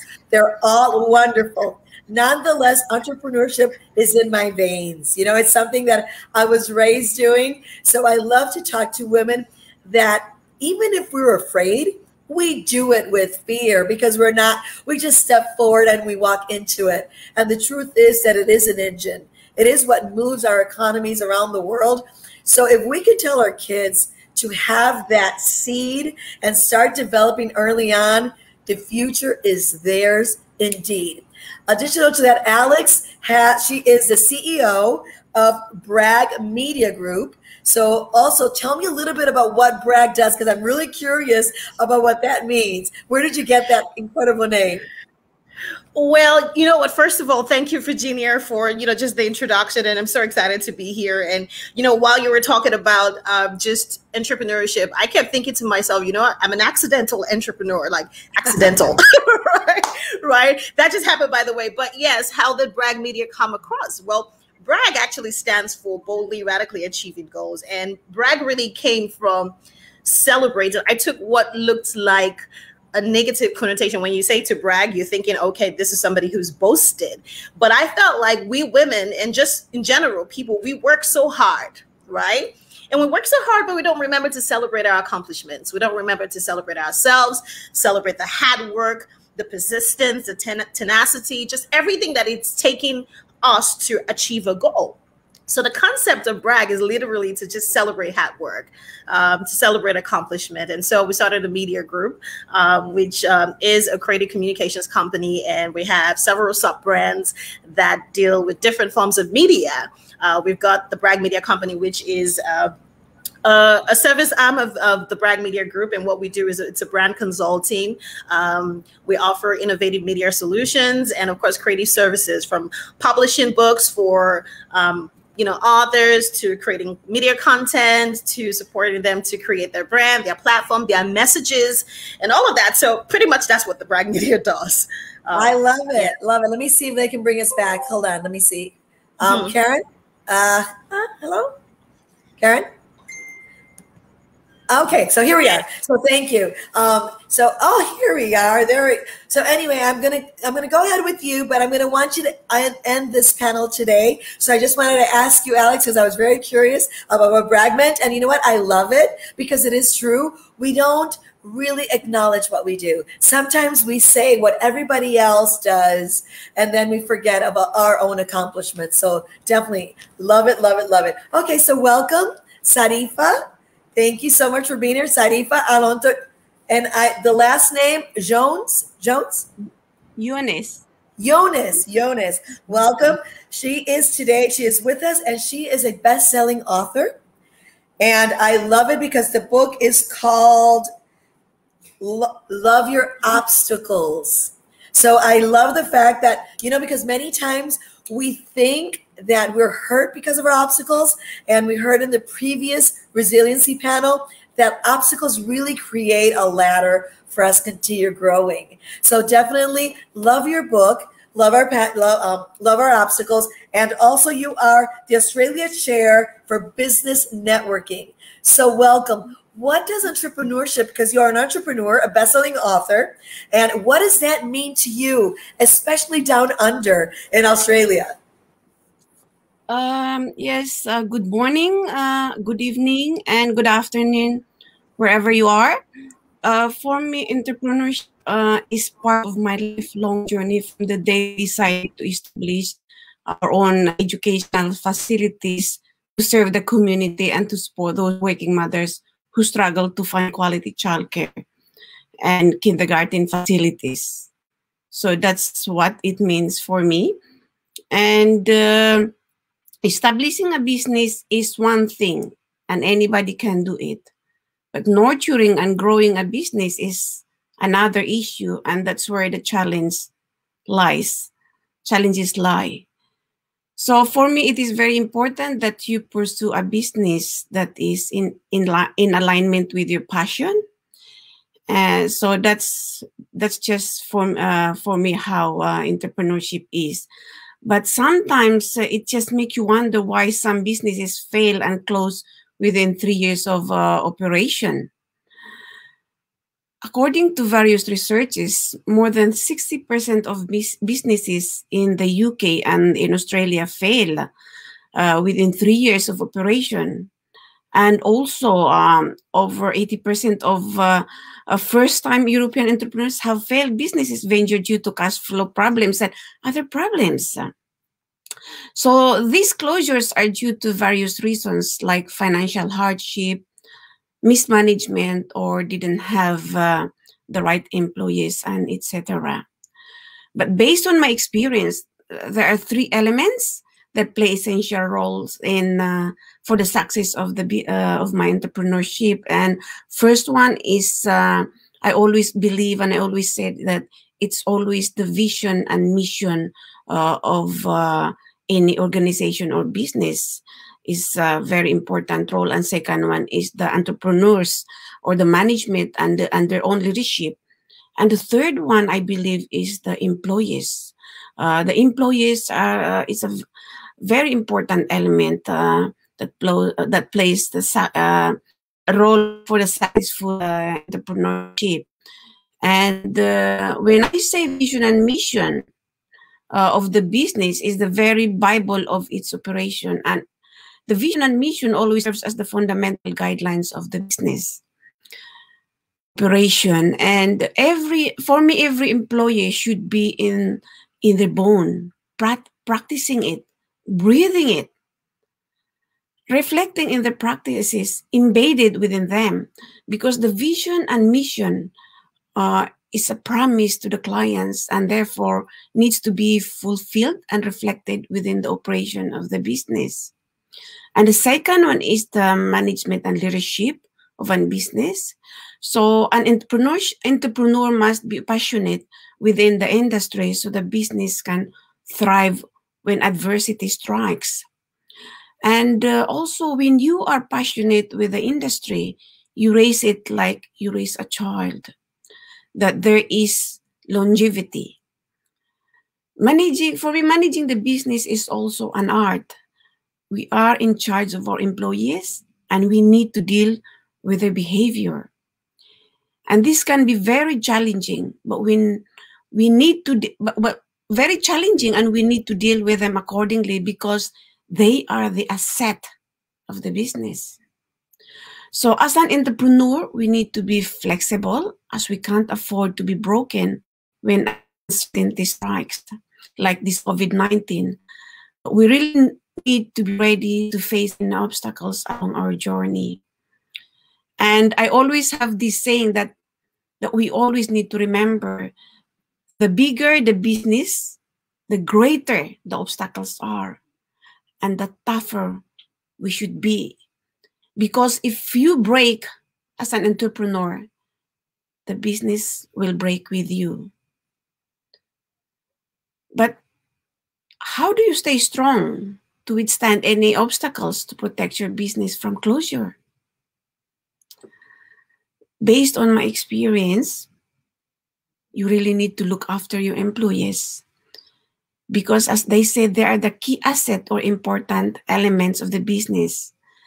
And they are the one who either break or make the business succeed. So they are the one who provide quality services with the clients, and they are the ones who make the client happy or disappointed. So when I started our first business, it was a learning curve for me, and I had no business experience, and I was a fresh graduate from university and new to the country. And I would say that I was brave enough and ambitious to establish a childcare and kindergarten business from scratch, from purchasing the land and erecting the facility to operational within 6 months. My children at the time were still very young. The youngest one was 4 months old, and the eldest only 4 years old. When we started the operation of our first business, and my husband was also working full-time at the time, so I had to learn how to juggle between family, business, and social responsibility and ensure I was managing my time accordingly. But this experience made me grow more businesses, educational institutions, locally and abroad. So if you see it, being an entrepreneur, you must be willing to accept the challenges that are placed in front of you. And it can be positive experiences as well as negative ones as you grow your business. But through hard work and determination, you will always see success in your business. And that's my experience throughout our businesses. Yeah. And thank you so much.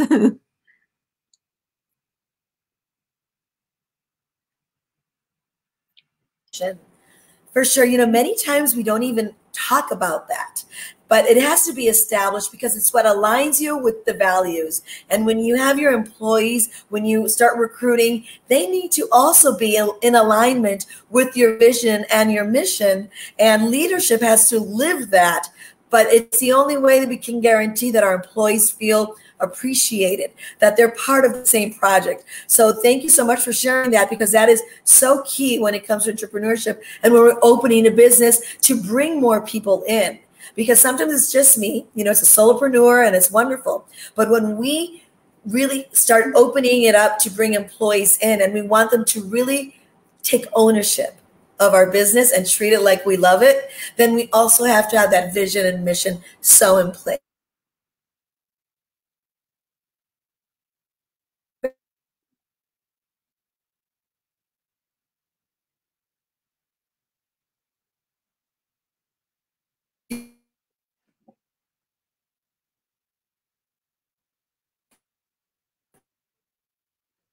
Okay.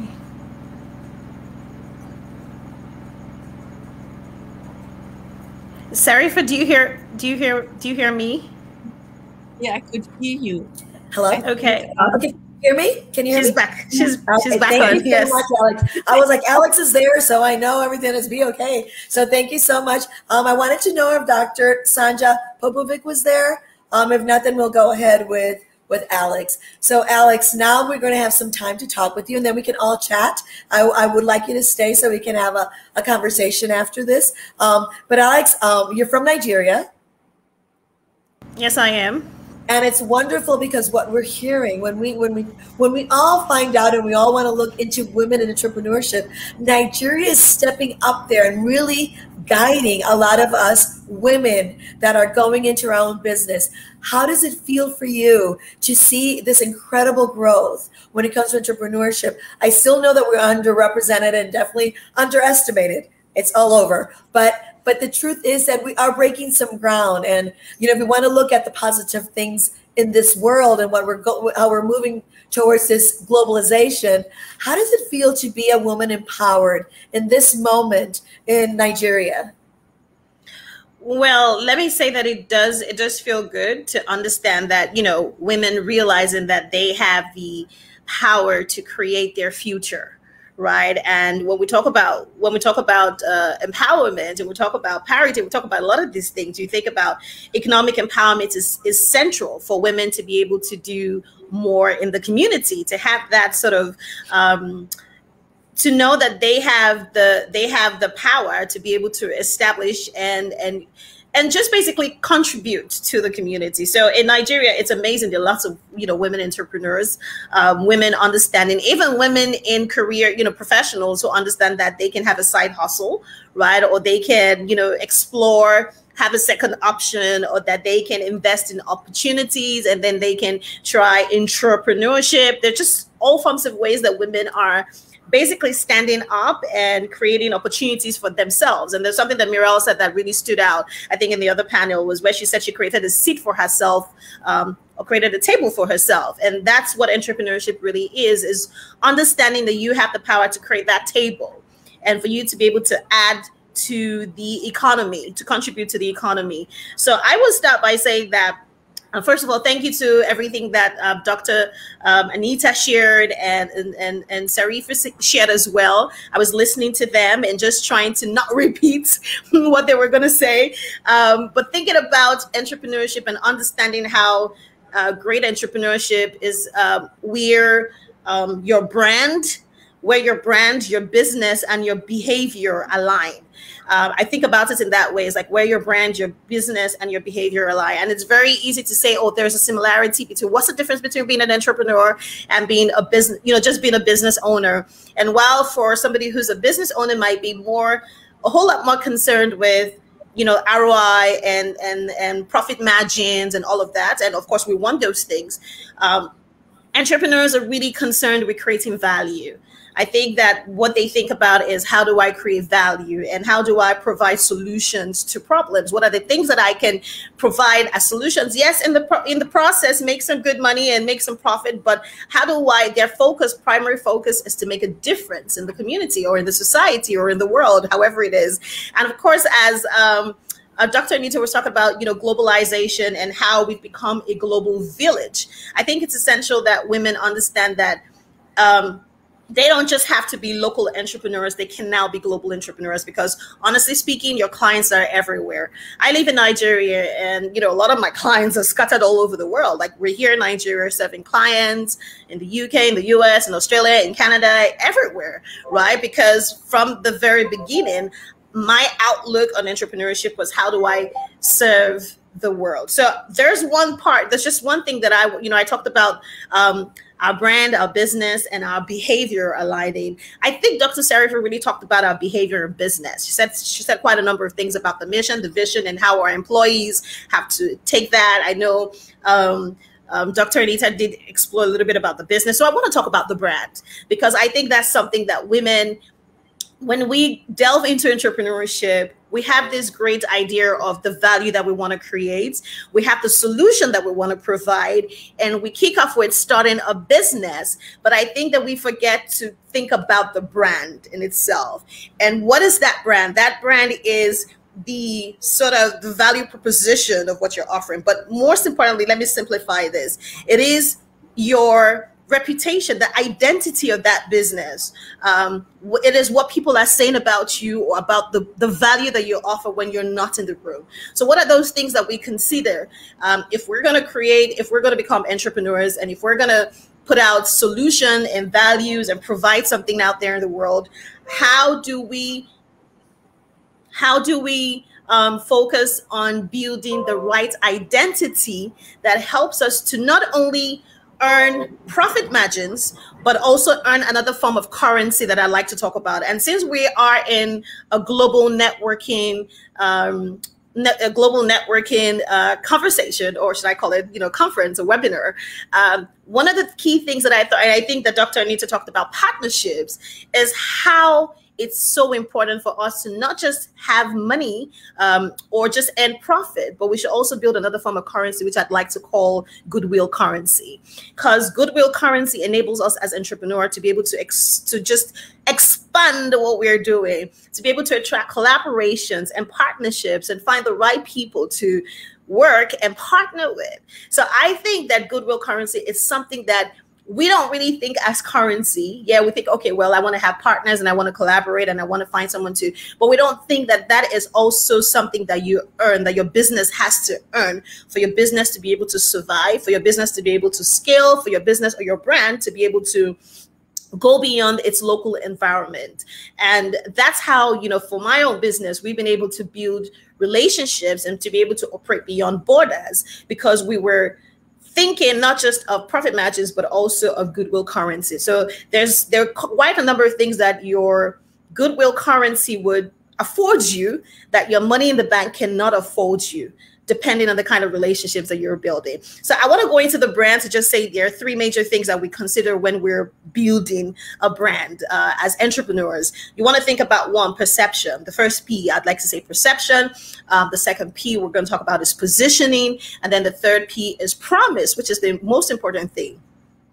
It's, perception, what perception do people have about the business that you're creating, the value you're offering, the solution you're putting out there in the world. What is the perception they have about that? Positioning, how do you position yourself in the marketplace that you're the one, right? So let's say you're a woman who's running a business, but there are several other women running the exact same business in the exact same marketplace. How do you position your brand in a way that you're top of mind? How do you position what you offer? Even if you're in the career space and you work for a company, how do you position yourself as a personal brand within that enterprise or within that organization, that people know that you're the one to call? You're the one top of mind because you're the expert, or you're the one who provides the best solution or the best value.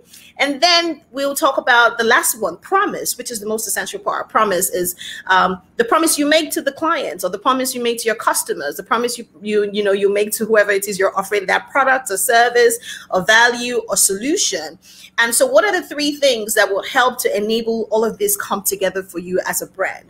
I would say, for example, for perception, one of the key things I would like to say, though, it's, there are three C's I would like to say and help enable the three P's. The first for perception would be, one, I would like to say content. And when I say content, I'm talking about the quality of the content. When we say what's the content, what's inside, what's the offering, the content, the quality of what you're offering. Could that be the quality of the information you're serving? Let's say you're information based, or is that a service or product? What is the quality of the service or products that you're offering? Because that's what essentially creates the perception. So I think a lot of the times people spend so much time within their business. Yes, it's great to focus on human resource. It's great to focus on the tools you need. It's great to focus on, your business space and all of the other tools.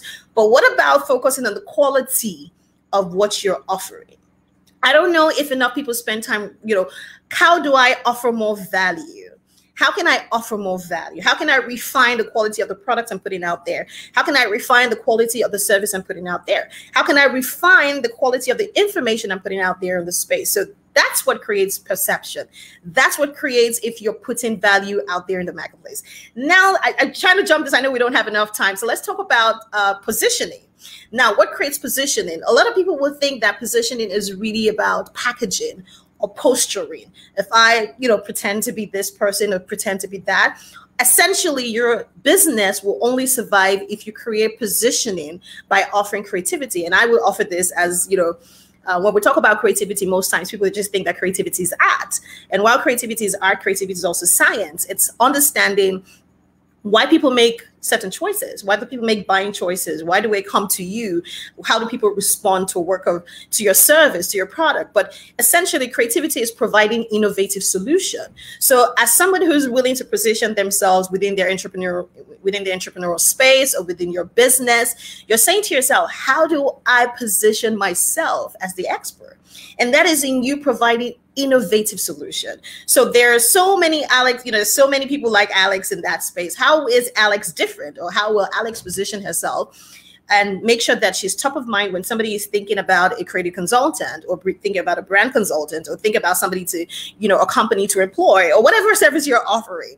Why do you go for the brands that you buy? Because they position themselves, they find creative ways, innovative ways to stay on top of mind, innovative ways to position themselves as the right solution provider. And then we have to go to the last one, which is very, very, is something that really, really means a lot to me, and that's promise. Essentially, what forms the promise is your communication. How do you communicate what you do? How do you communicate the kind of brand that you are? How do you communicate your solution? And when we're talking about communication, we're not just talking about verbal communication. We're talking about visual communication. We're talking about all forms of communication aligning your visual, your verbal, and your nonverbal communication. That you can't say that you are a luxury brand and communicate like you're a mass production. You cannot say that you are a doctor and communicate like you're an artist like me, right? You cannot say, what I'm just saying, essentially, whatever promises you're making out there, your communication has to match it visually, non-verbally, and verbally. So essentially, this is what I'm going to say. I know I don't want to drag this too long because we're already getting out of time. But for me, entrepreneurship is making sure that your brand, your business, and your behavior all align. Thank you. Loved everything that we have talked about in this panel. I think we hit the nail on the head, starting with Dr. Anita, when we're talking about how we really get our youth thinking, or all of us thinking, that we're all entrepreneurs, and that we can be entrepreneurial in our employment, and that we need that entrepreneur mindset. I mean, if we need to start everything with that, right? That is like key. And then Sarifa brings in that mission and vision, and amongst other valuable stuff. But how many times do we forget that there's a mission in our environment? Even if it's just you have to be so clear of why I'm here. And people need to understand why you're there and why you continue to stay there. And wow, Alex, goodwill currency. You know what? I think we talk about emotional salary, and a lot of people understood that when we talked about it a while back. But now we talk about this goodwill currency. We all want to make collaborations, like Dr. Anita said.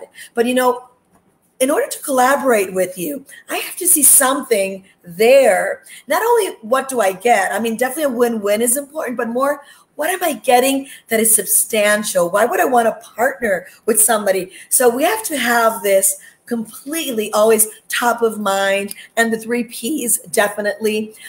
Perception is reality for the majority of people. So we have to be so careful and what the intangibles and the tangible perceptions that people have of our brand. And that usually ends up in brand, right? Brand is who we are, what people think of us, who they think we are. So I have to say that this has been such an amazing panel. And I think all of you may want to add something else. I think we have like 2 or 3 minutes. So before we say goodbye, I want to start with Dr. Anita.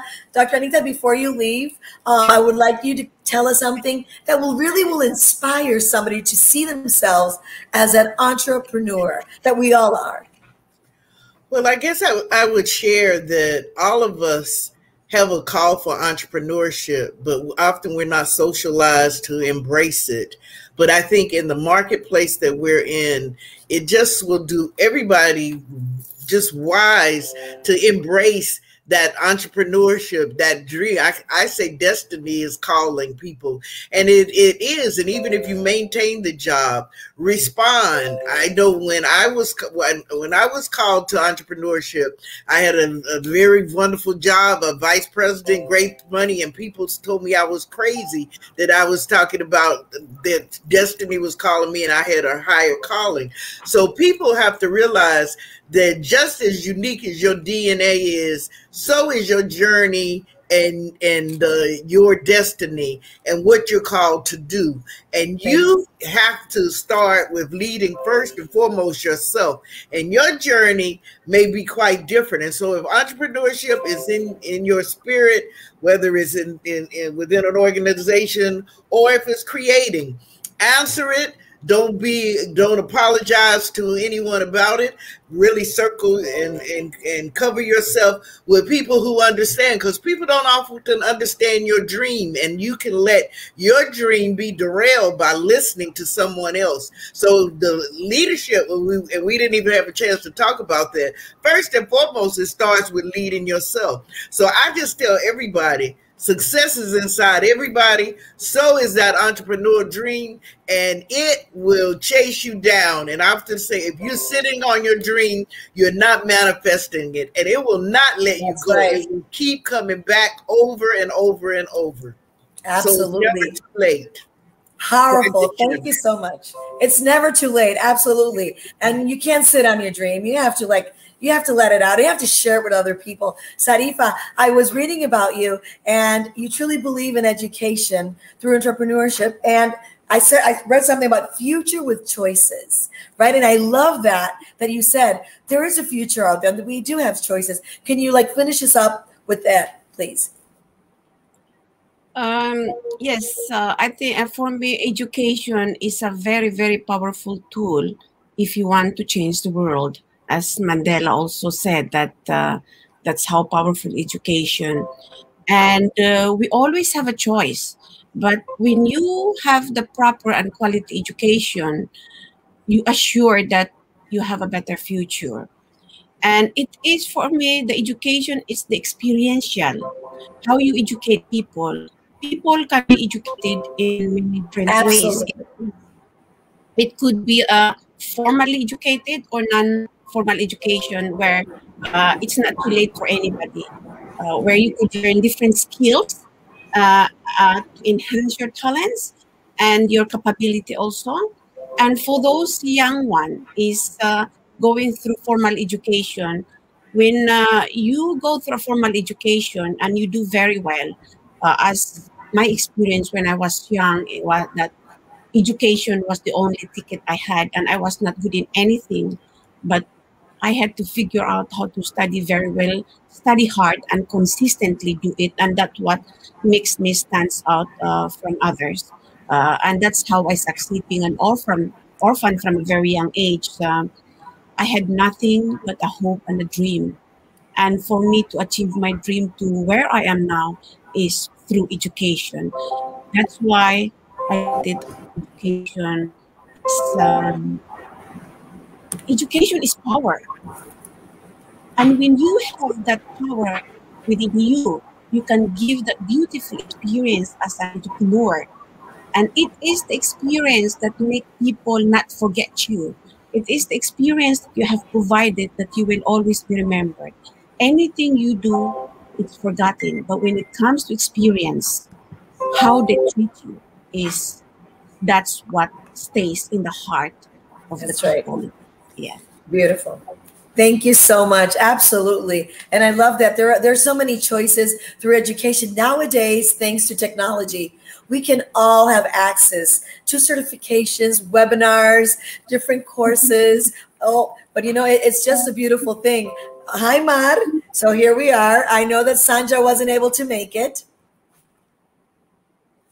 Okay, we have to unmute Mar. Yes, there we go. Yeah, we are so sorry about that. We were very much looking forward to Sanja. She will send us a video.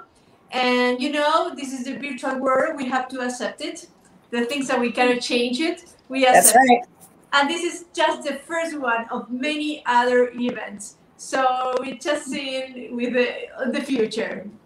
Wonderful. So, well, Sanja, don't worry. We'll be listening and we'll be waiting for your video. And I'm going to finish now with Alex. Alex, we talked a little bit about, and I wanted us to finish with this.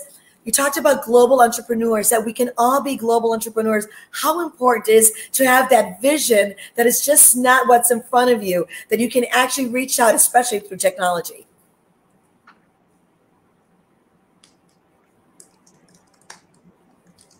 Okay, just muted myself. It is very important. It is, I'm glad that you asked that question, Virginia. I think it's really important for us to have a global outlook and a global mindset because, like we said, we're in a global village. Let me give you an example. During the pandemic, when it happened, I was sad to see what happened, and it did affect all of us in different ways. If it did not affect some people's businesses, it did affect us, in the home front with our children. Right. My kid had to stay at home, homeschooling. There was just some way that it affected. But for me, from the business aspect, it did not affect me much because I already had digitally proved my business in a way that I could operate from anywhere I was and anywhere I am with clients anywhere. So what am I saying essentially? While for a lot of people who ran local businesses who couldn't open up their stores or their shops or go to work, it was a hard time. And for someone like me who ran, digital, who was operating, because now it's like I have no land, I have an office in New York and I have a place in Nigeria and I'm working with clients all over the world. It's essential that we start to have that global outlook, understanding that our clients are everywhere, they are online, they're near us, they're all over the place, that we can provide solution and services and value and whatever it is to everyone around the world. So I think as women in business in the 21st century, in this day, in this time, we should have that global outlook. Thank you, Alex. It's really fantastic what you're saying. Virginia is there. I hope we have lost it. Thank you to all the speakers. I'm here. It seems that we are coming to an end. Virginia, we are coming to an end. It's so sad. Will you hear me? Yeah. I can hear you now. What? We are coming to an end, unfortunately. Yes, we are. We are. Send us the video after this event, and this is a wrap. Yes, definitely. I want to say thank you to all of you. Truly, Alex, welcome to the family. This has been absolutely wonderful to have this moment to chat with you. We were not able to share with you earlier when we first started, but it was really great having you here with us. And Karen, excellent job trying to manage everybody and all our reception and our signals and everything. So bravo. A pleasure. It takes a village to create these wonderful things, and I have to say this was a superb event. So Mar, thank you for the opportunity and really having us all here sharing this incredible moment. Thank you. Thank you, Mar. Thank you, Alex, for your generosity, for your attitude. I hope it's just the beginning. Now you're part of the family, so we are going to embrace you with us. That's right. Be ready. Right. Karen, would you like to say goodbye? Thank you so much. And maybe I think that a woman's leadership is a strength when she helps more women shine. Thank you so much for this time. Thank you so much for your experience, and it's very wonderful. Yeah. Thank you, Karen, for all your work. We started saying that women in businesses is an issue. It's about personal attitude. It's about the private sector. Where are the boundaries? Where is the framework? Is political will? Is legislation? What is it? Certainly, the answers had been a big one, a big axis of with social connections. What we are doing, united women, talking, discussing, debate, events, participated. Don't isolate yourself. And that is the commitment that we take in our team from All Ladies League Global Networking, to create a big networking of women in which we contribute by building resilience, by personal empowerment that boosts entrepreneurship, an entrepreneurship mindset. That is so important. Entrepreneurship could be many shapes. You just take that is for your culture, your attitude, and your profession. So thank you to all the amazing speakers for giving us the opportunity to make this big event so generously, solidarity, voluntary, and with passion. That we start also, this passion that drives us to make this event, that is the first one on women in businesses in English. We have done it in Spanish, and we hope we will do more for the fall, so after the summer. So thank you all, and please, Virginia, anything missed? No, I think that it was wonderful. It was just such a great moment to listen to all these women and their expertise and their experiences. I want to thank all those moments that we heard about stories that really touched our hearts and that really show how we are resilient and we can go through. But I think one of the things that I always say when I end anything that we do is be brave, because it's in there, just be brave, because you never know who you're inspiring. There's somebody out there that's listening to this today and saying, wow, if Alex did it, I can do this. If Mara is doing this, I can do this. If Karen is doing it. So we're here to really inspire ourselves and inspire others, because we're a big, big, big group of women just trying to impact other women. So thank you so much. Thank you all. Thank you all. Thank you. Bye. Empowering See you next time. Your homework. Don't forget. Yes. Bye. Thank you. Bye-bye. Bye-bye. Thank you, Karen. You were great. Te quedó espectacular.